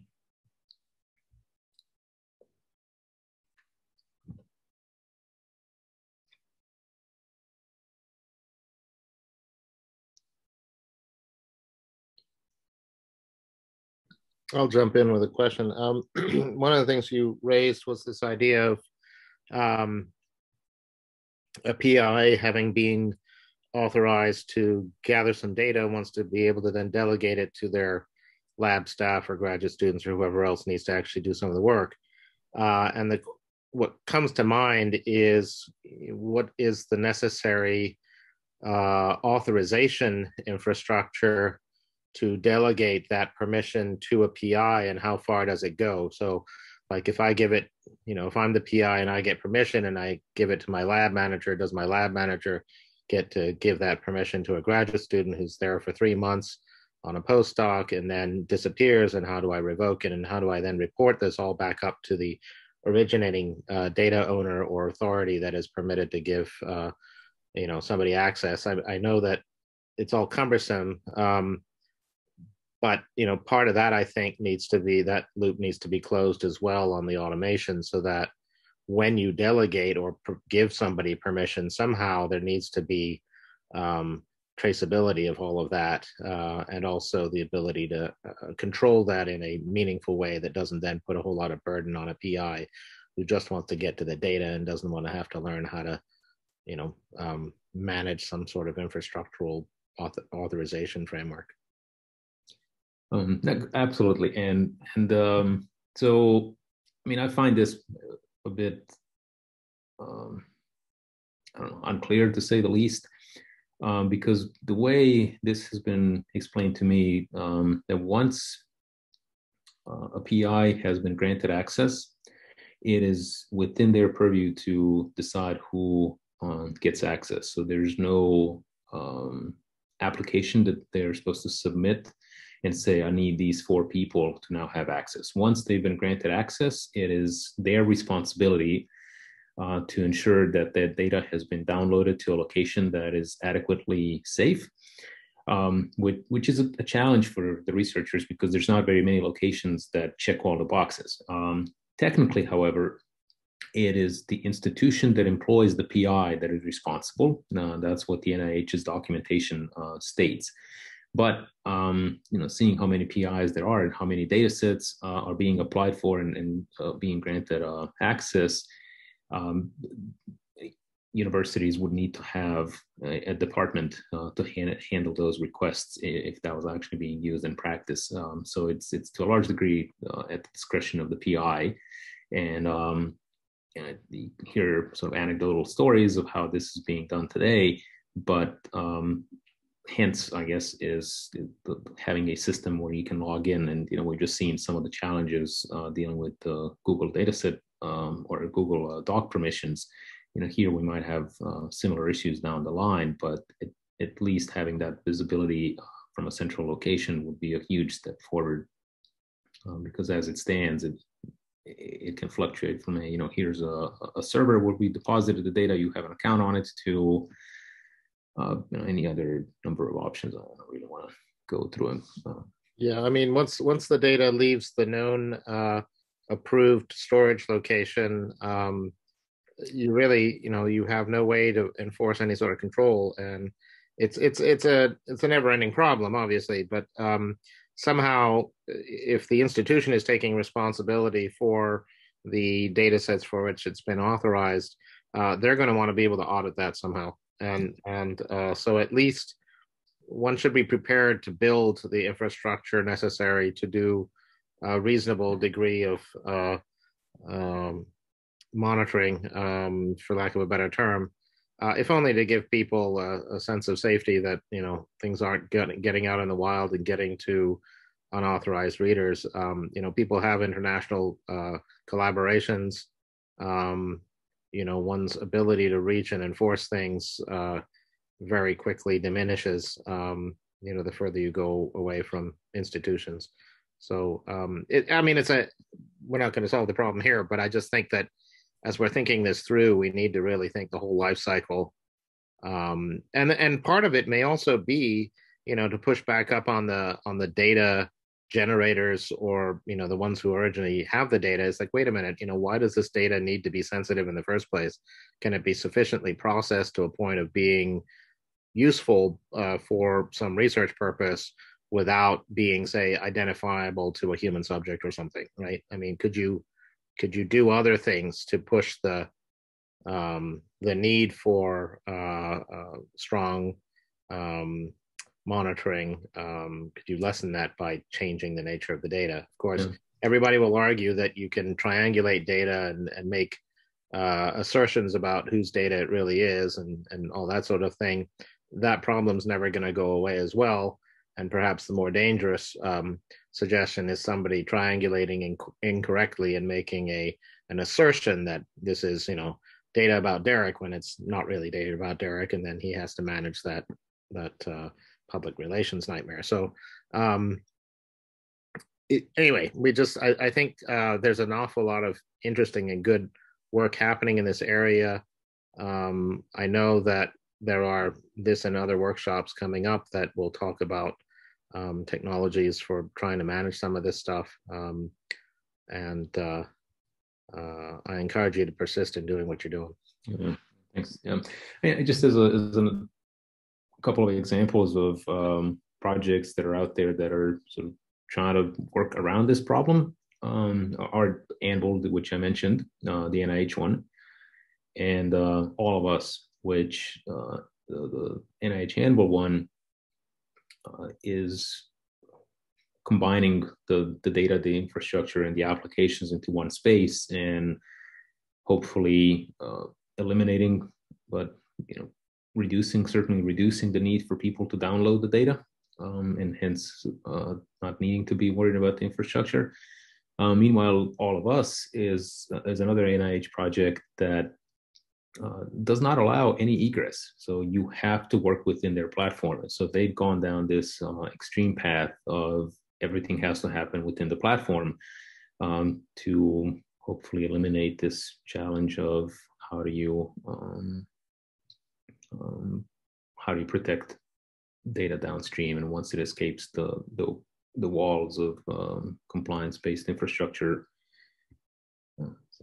Just a couple examples.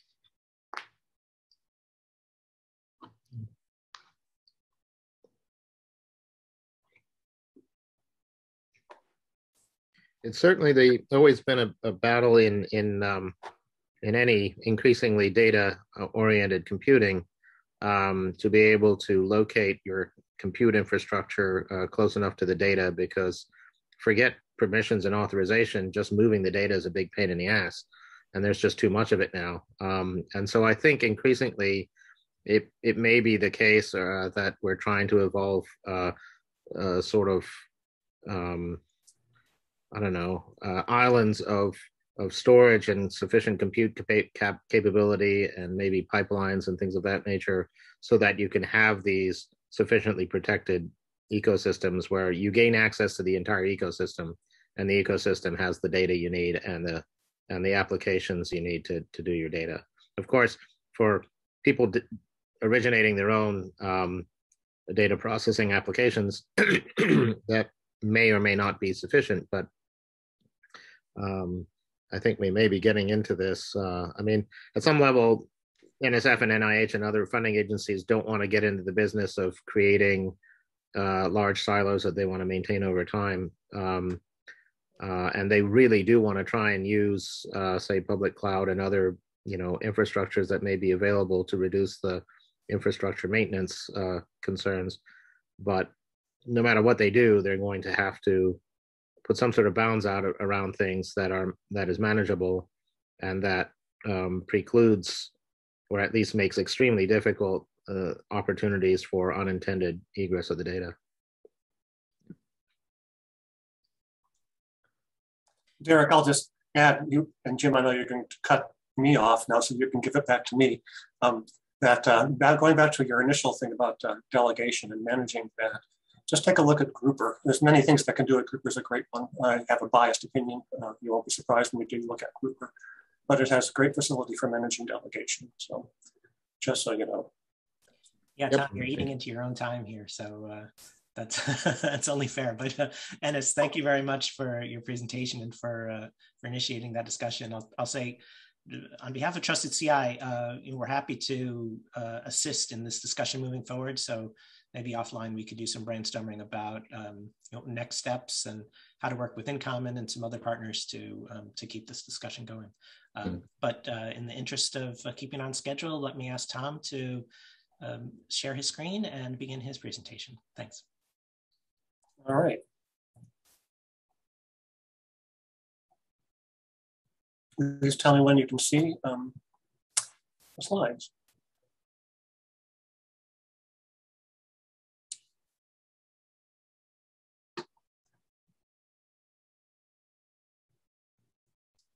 Oh, it's still, there we go. Can you see that, Jim? I do, thanks. Okay, great. So this is the talk. I'm Tom Barton from Internet 2. I used to say Chicago and Internet 2, but I've just recently retired from the University of Chicago, so shorten that a little bit. So let me start with some basic background. People have talked about federated identity verification already, and probably most everyone here is familiar enough. I thought I'd start there really quickly. This whole federated thing is kind of indicated with this diagram. There's things called identity providers and service providers. The service providers are the things that have resources that are protected and people need to log into to access or work with or work on. The identity providers are what they log in from. That's usually, most typically, it's a home organization, a university login service that's outfitted to work in federation. 73 countries, as of a couple of days ago, have national research and education federations. InCommon is the US's federation.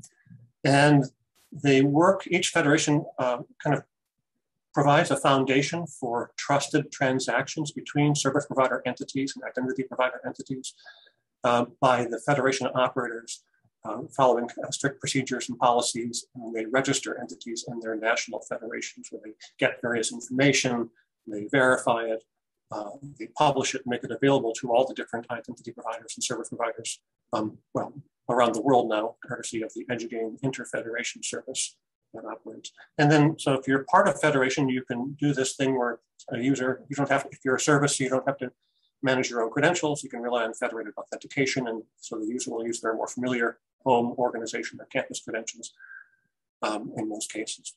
And then you don't have to necessarily belong to a federation. You can be bridged or gatewayed or proxied in, which is a very common thing in the research space. So you can kind of see that shown here. So you can give the benefit of federated access even to resources that are not themselves directly part of federation. Now, so indeed, researchers really like this stuff. And a couple of years ago, they, culminating a year and a half's worth of work, a bunch of research communities got together and figured out how really it's great, but to make it even better and to address some shortcomings, there's a bunch of things that they wish federations and members of federations would do.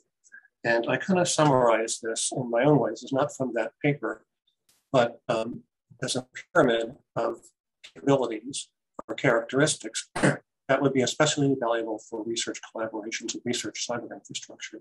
So they kind of go from bottom to top, being more basic to more advanced kind of a thing. At the very top, of course, it's a use made of all those good things, enabling research collaborations and cyber infrastructures to better manage and reduce their risk.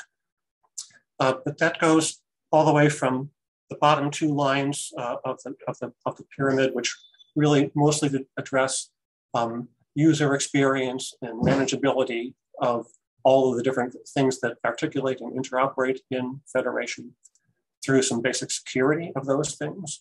And then this research and scholarship program is about passing a few attributes: name, email, affiliation, and a persistent identifier. Privacy kind of infringing attributes sometimes, but that's done in a program where the federation operators of each of the national federations follow standard registration practices to vet each service provider that wants to receive such things and decides whether or not it's appropriate for them to do. So it's actually a data minimizing practice altogether. And so a good thing from the point of view of privacy management. And then in those middle, you have stronger authentication, the MFA, how to signal that, as well as the confidence that the organization that has created a credential for someone, how confident they are in who they've issued that credential to, how much identity proofing do they do. So all of those things really help research collaborations, in part because there very often is no contract, unlike in a B2B service, which will address who's got what responsibilities, where the liabilities are assigned, and all that kind of stuff. So in the research space, that's often not the case. Even with NIH, there's a contract with an awarded institution, but it doesn't address this kind of stuff about how to make the federated access work well for the access subordinate to that contract. And so these help everyone to manage risk better. Now, how does InCommon go about making this stuff happen? Well, slowly, it's hard. But there is a program called Baseline Expectations. And it's the way that the most important aspects of trust, things in that pyramid, get implemented across InCommon ubiquitously, not just as a best practice where we ask people really, really nicely and often to please do something, but it's actually incumbent on them as a matter of a legal obligation based upon their participation in the InCommon Federation. So they are obliged to adhere to the baseline expectations. And what those are evolve slowly over time under the direction of something called the Community Trust and Assurance Board of InCommon, which is community membership. So the community led a setting of where the baseline is going to go next, and an awful lot of work within the community led by CTAB to decide, to arrive at that decision, and other processes that help support the ongoing implementation of them. So baseline expectations is a real good change management program. So baseline so far has one rev and is working, and the second one's underway right now. The first one dealt with the bottom row of that pyramid, and the one that's currently underway addresses the next two. So basically, we're adding really kind of a focus on security. And there's the main elements are that all the entities have to have an SSL lab score of A, okay, any kind of A. And Jim, I think, mentioned also certified a moment ago, or at least had a link in the chat to it, which has to do with incident response in the federated environment and some basic preparations. So those are becoming ubiquitous in InCommon right now. Well, that's InCommon and stuff that's good for that federations can do to help research collaborations that want to rely on federated access. So what's up with NIH? Of course, everyone knows NIH. If you didn't know NIH before last March or so, you do now. I mean, a year ago March. There's hundreds of US campuses and others that perform NIH-funded research or collaborate with researchers employed at NIH. And most of those campuses are InCommon members. And NIH has said in a couple of different ways and places, something that InCommon really appreciates and just appreciate generally here, that those practices in common, kind of in the pyramid, are really strategic to them. They have found, NIH, that the time to get researchers connected to their resources and collaborators is far shorter when federated access is involved than otherwise. They even have instances where it would take weeks, I think as mentioned earlier, down to a day because of the federated access, which is good. So science starts to happen sooner. So they really want this stuff to work.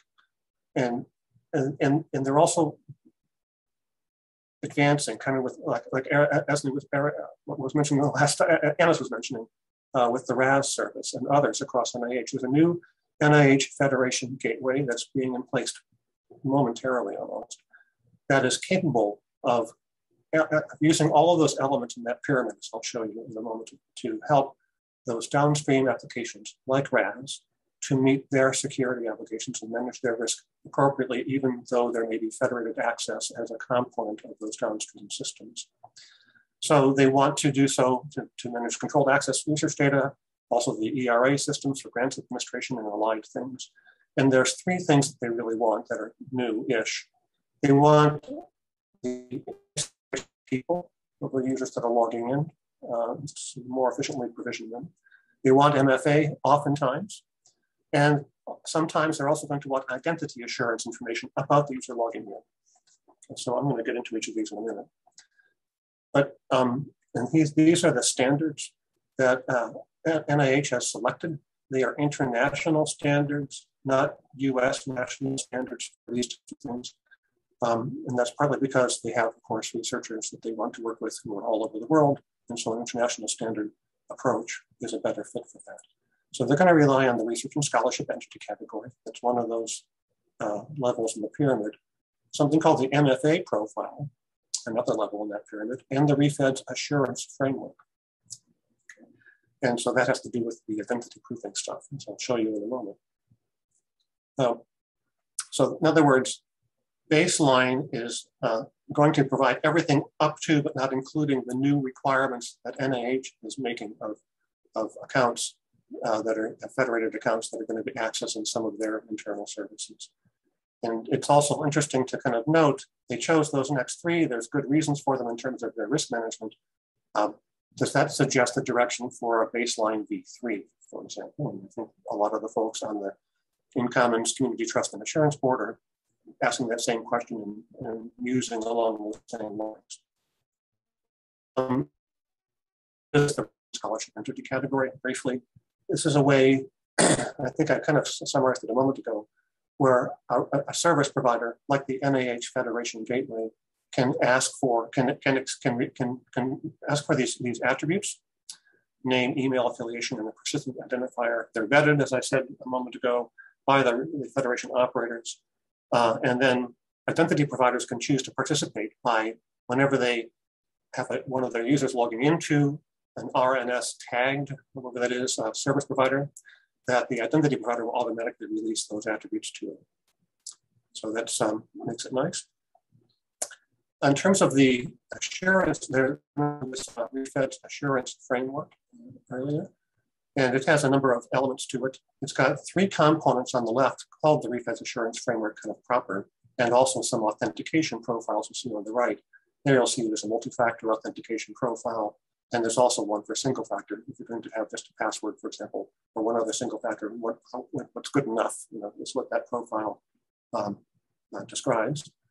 And so it talks, there's some claims that can be made about identifiers and their uniqueness, about identity assurance levels, about the freshness of attributes, as well as about the strength of authentication. So for the NIH use case, they're concerned with just the assurance ones and the multi-factor authentication profile.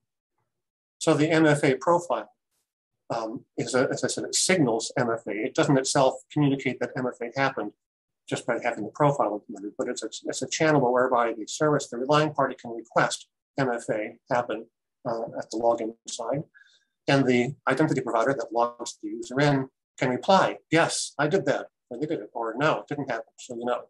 So at least, so there's a positive information in the hands of the service provider about whether or not MFA happened for this session right now, and so they can apply their access policies accordingly.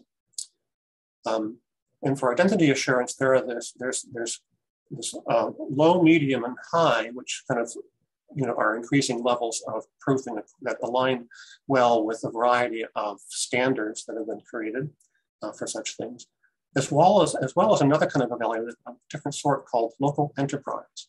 It's basically sort of an eat your own dog food declaration or claim, which means that if that identity is permitted to access critical internal systems of the home organization, whatever those are, and there's some characterization of them.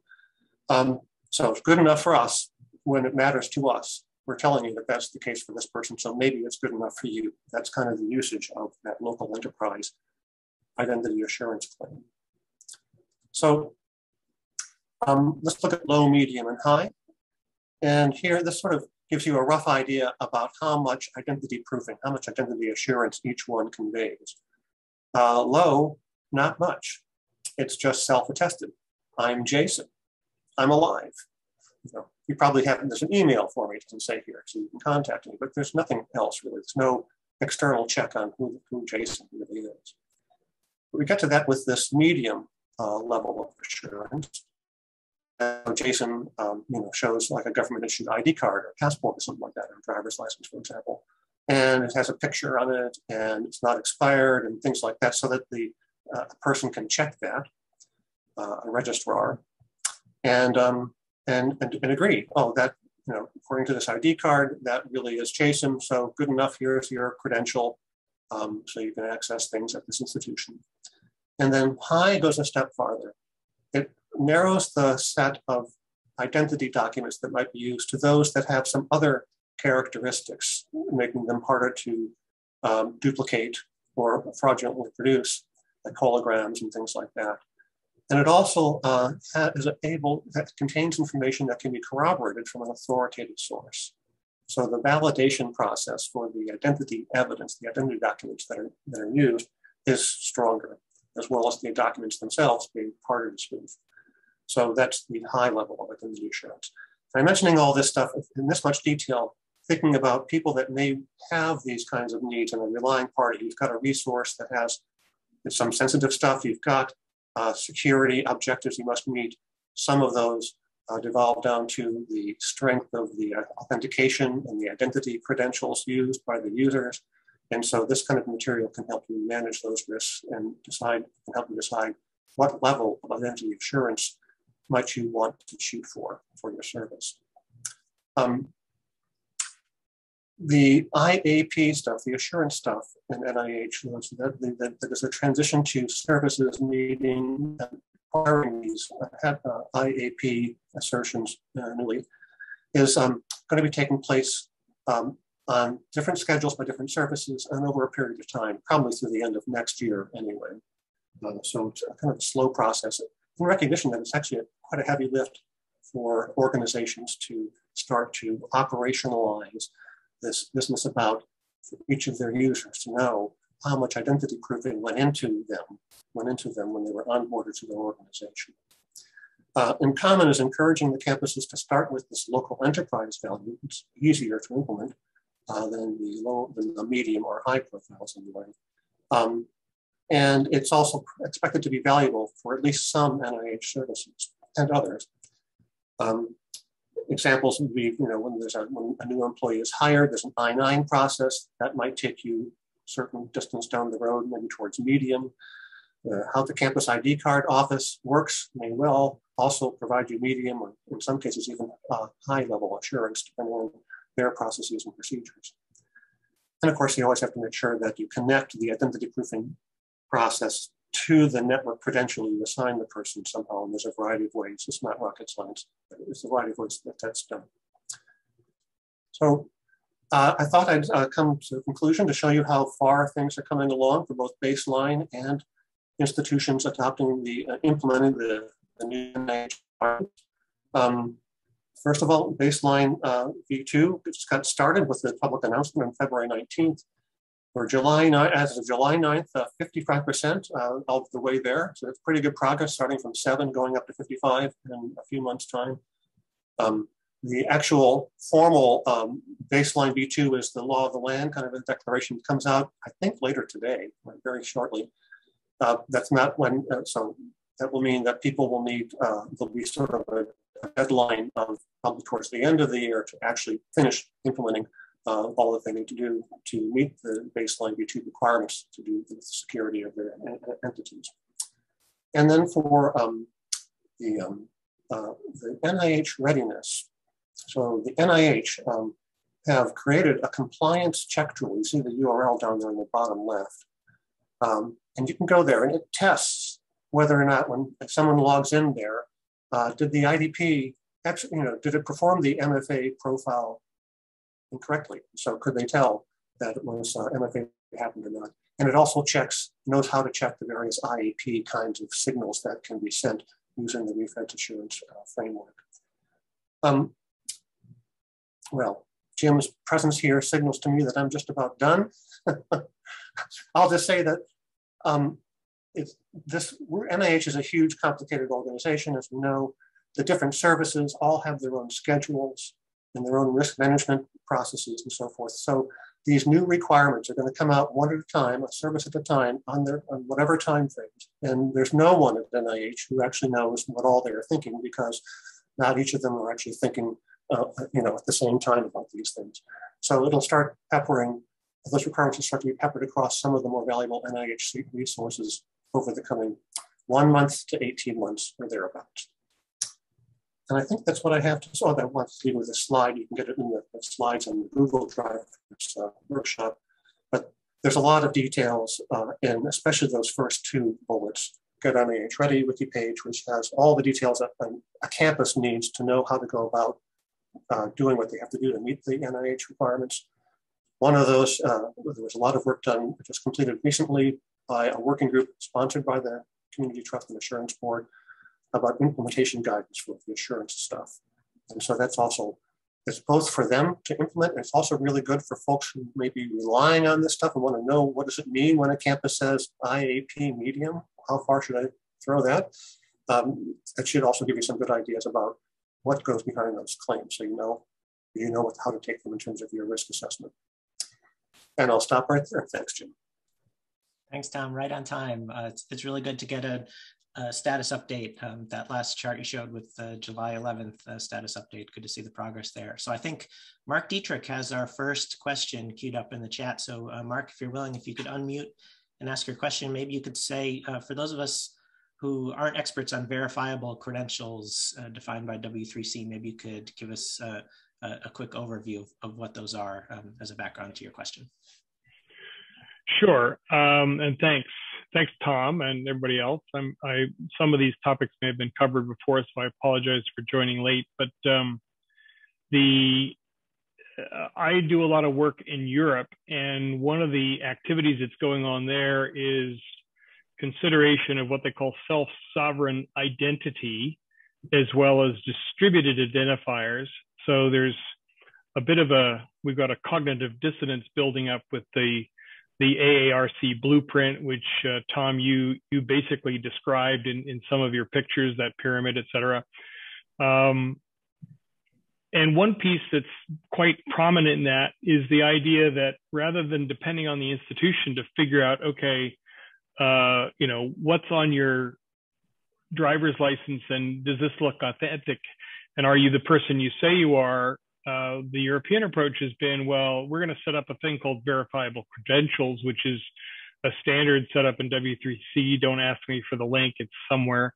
But basically that says, look, we have a way of reaching out to the driver's license issuing organization, and we can independently verify that the driver's license number that you provided is in fact you, and they can confirm that back to us.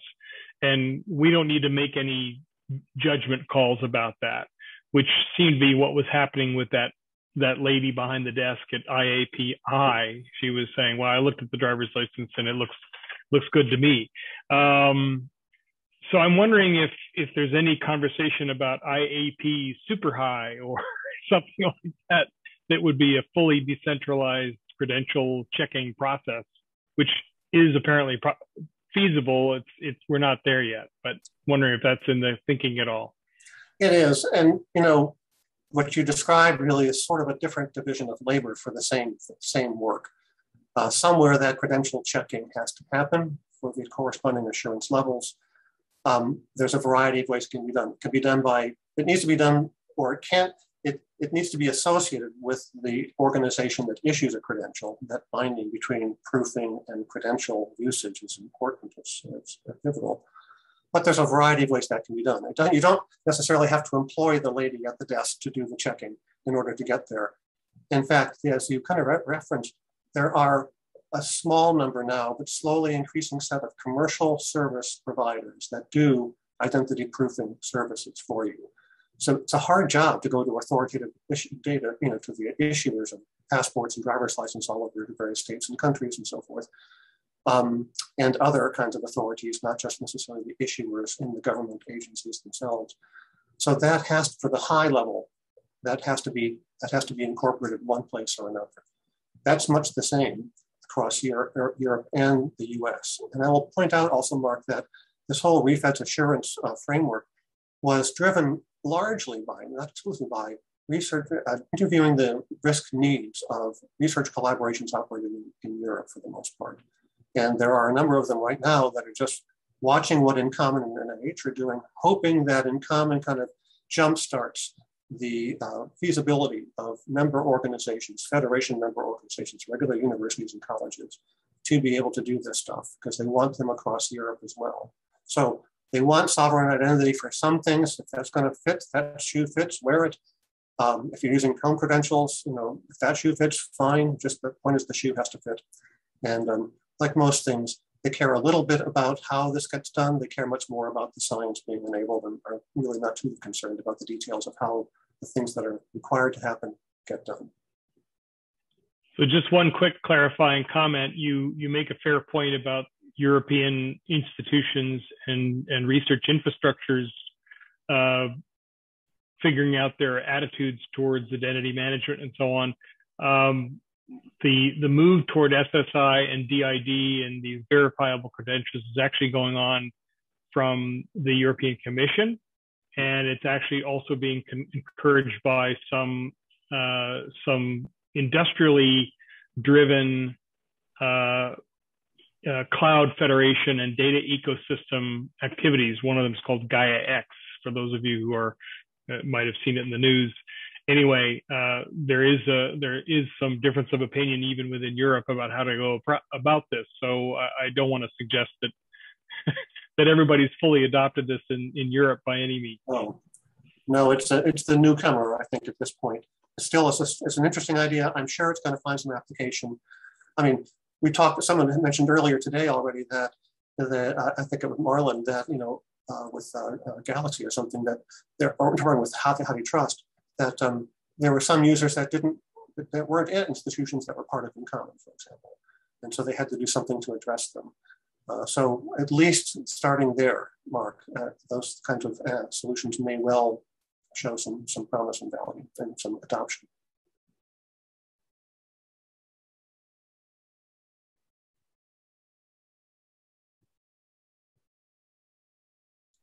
Who else has a question for Tom?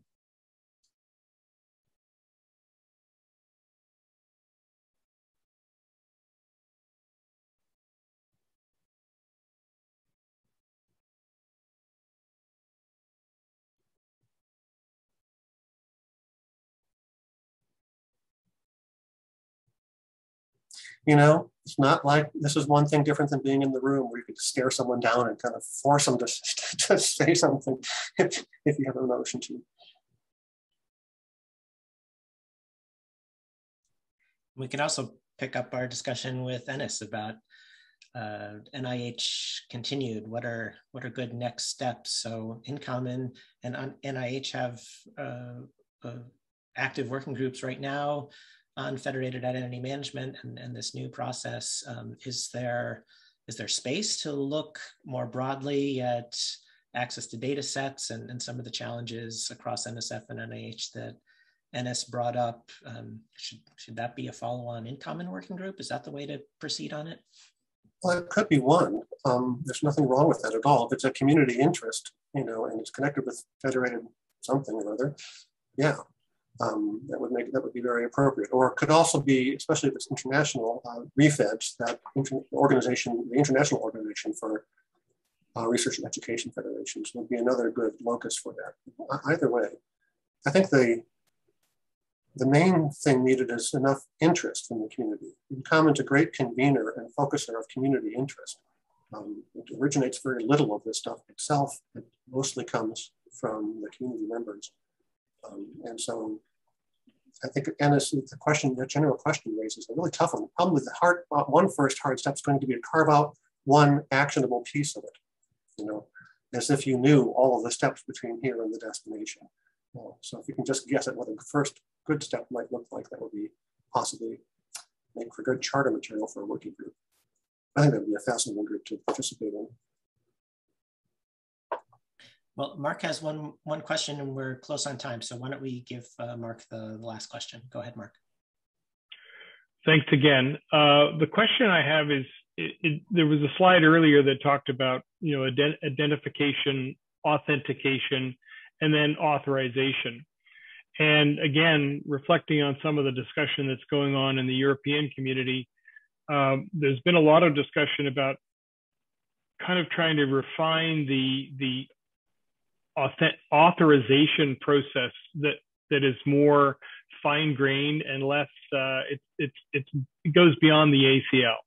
It basically says, okay, we want to have a conversation about precisely what you want to do with this data set, for example, what your planned usage is, you know, and this may involve, again, people outside of the research community. You know, currently there's a lot of discussion researcher to researcher, which will come before the actual data access. There'll be a discussion about what it is you want the data for, and then you'll be given access. But the idea is that some of these usage conditions might be built into the authorization process. You might create more of an attribute-based access control as opposed to a role-based or identity-based access control. So I'm wondering if there are any developments in this area that, I'm sort of looking at this from the European perspective. What can I bring back to that European research area that might be going on in the US environment that's solving some of these problems or taking initial steps? So let me get this, let me repeat what you just said to make sure I got this right, and then I'm going to dish it off to Jim, who's going to answer the question for you. You're really looking for some kind of, let's say it's a token, it may as well be, but what it expresses is not just someone's identity, okay, and the resource would check it on a list, what's it on the list, but it would say the bearer is allowed to do a variety of things that maybe the semantics are clear in the context of the application they're approaching. Gee, that sounds really familiar, Jim. Have you done any work in that area? If you'd care to summarize in a minute or two. Yeah, I put 2 links in the chat there. Ennis already mentioned the GA for GH passports, which is really, really nice work that we're working to support in CI Logon. Cy tokens is another example, and then there's the WLCG authorization working group is another example that I'll. Yeah, I'm actually familiar with the GA for GH passports, not the Cy tokens, so that's good to know. Great. Yeah, go ahead, Jim. Well, if I may, what I'm going to do is I'm going to cut the discussion there and transition into our. Jeanette and I have a few slides of wrap-up material, but thanks for the good discussion. So let me prepare to do that. Okay. And so thank you very much to the presenters for submitting their presentation proposals, which were evaluated by the program committee and selected to be presented to you today. I think there's a lot of really great content, and we had some good discussion. I want to also thank the TrustedCI partners that helped us pull this program together. We heard, for example, about science gateways and InCommon in the last presentation, and other partners also helped us out. I want to take the opportunity to highlight exciting news today. A report has been published from this community group that Carolyn and Eric formed on regulated research, data management. And so here's the link to the information about the workshop that they held and the report that has just been published, and the next steps, which is an exciting new regulated research community of practice that'll be launching in August coming up. So please do check that out. And I prompted Marlon to tell us about the Science Gateway and HP Access BOF. Just a reminder, that's coming up Wednesday at 11 a.m. Pacific for more discussion about Science Gateway security challenges. And let me hand it over to Jeanette, who will talk to us, tell us more about other things coming up, like the webinar. Thanks, Jim. If you don't already know, we host a monthly webinar. So our next webinar that's coming up is July 26th, Monday at 11 a.m. Eastern. Topic, a capability-based authorization infrastructure for distributed high throughput computing. And our presenter is Brian Bockelman from Open Science Grid. You may already be familiar with his work, so please join us for that. Our website is trustedci.org/webinars. And if you advance, please. And just a reminder, please check out our brief survey. It's just one question at the end. But also, if you want documentation of attending this event for your own professional development purposes, we're issuing badges. That's how we track people attending our various events. So go ahead and access that link. I just posted it in the chat. So if you haven't grabbed it yet, please go ahead and do that. And I think that's the rest of mine, Jim. Oh wait, workshop materials, that's right. If you go to trustedci.org/ oh wait, let me just throw the link in. It'll just be easier that way. Because then you can click on it in the chat. There you go. There you go. So if our information about the workshop and then the link to all the materials, if you want to go back and share with colleagues, you can find that there. And to stay connected with TrustedCI, again, we've got our webinars that's monthly. You can follow us at trustedci.org. We're also on Twitter. We have an email list, announcements and discuss if you want to ask questions.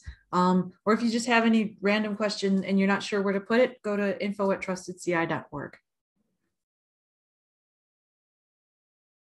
And thanks again, NSF, for your support. Thanks, Jeanette. Thanks, everybody. I think that wraps us up. Yeah, oh, good. Carolyn, I was going to post the link if nobody else posted it. So thanks.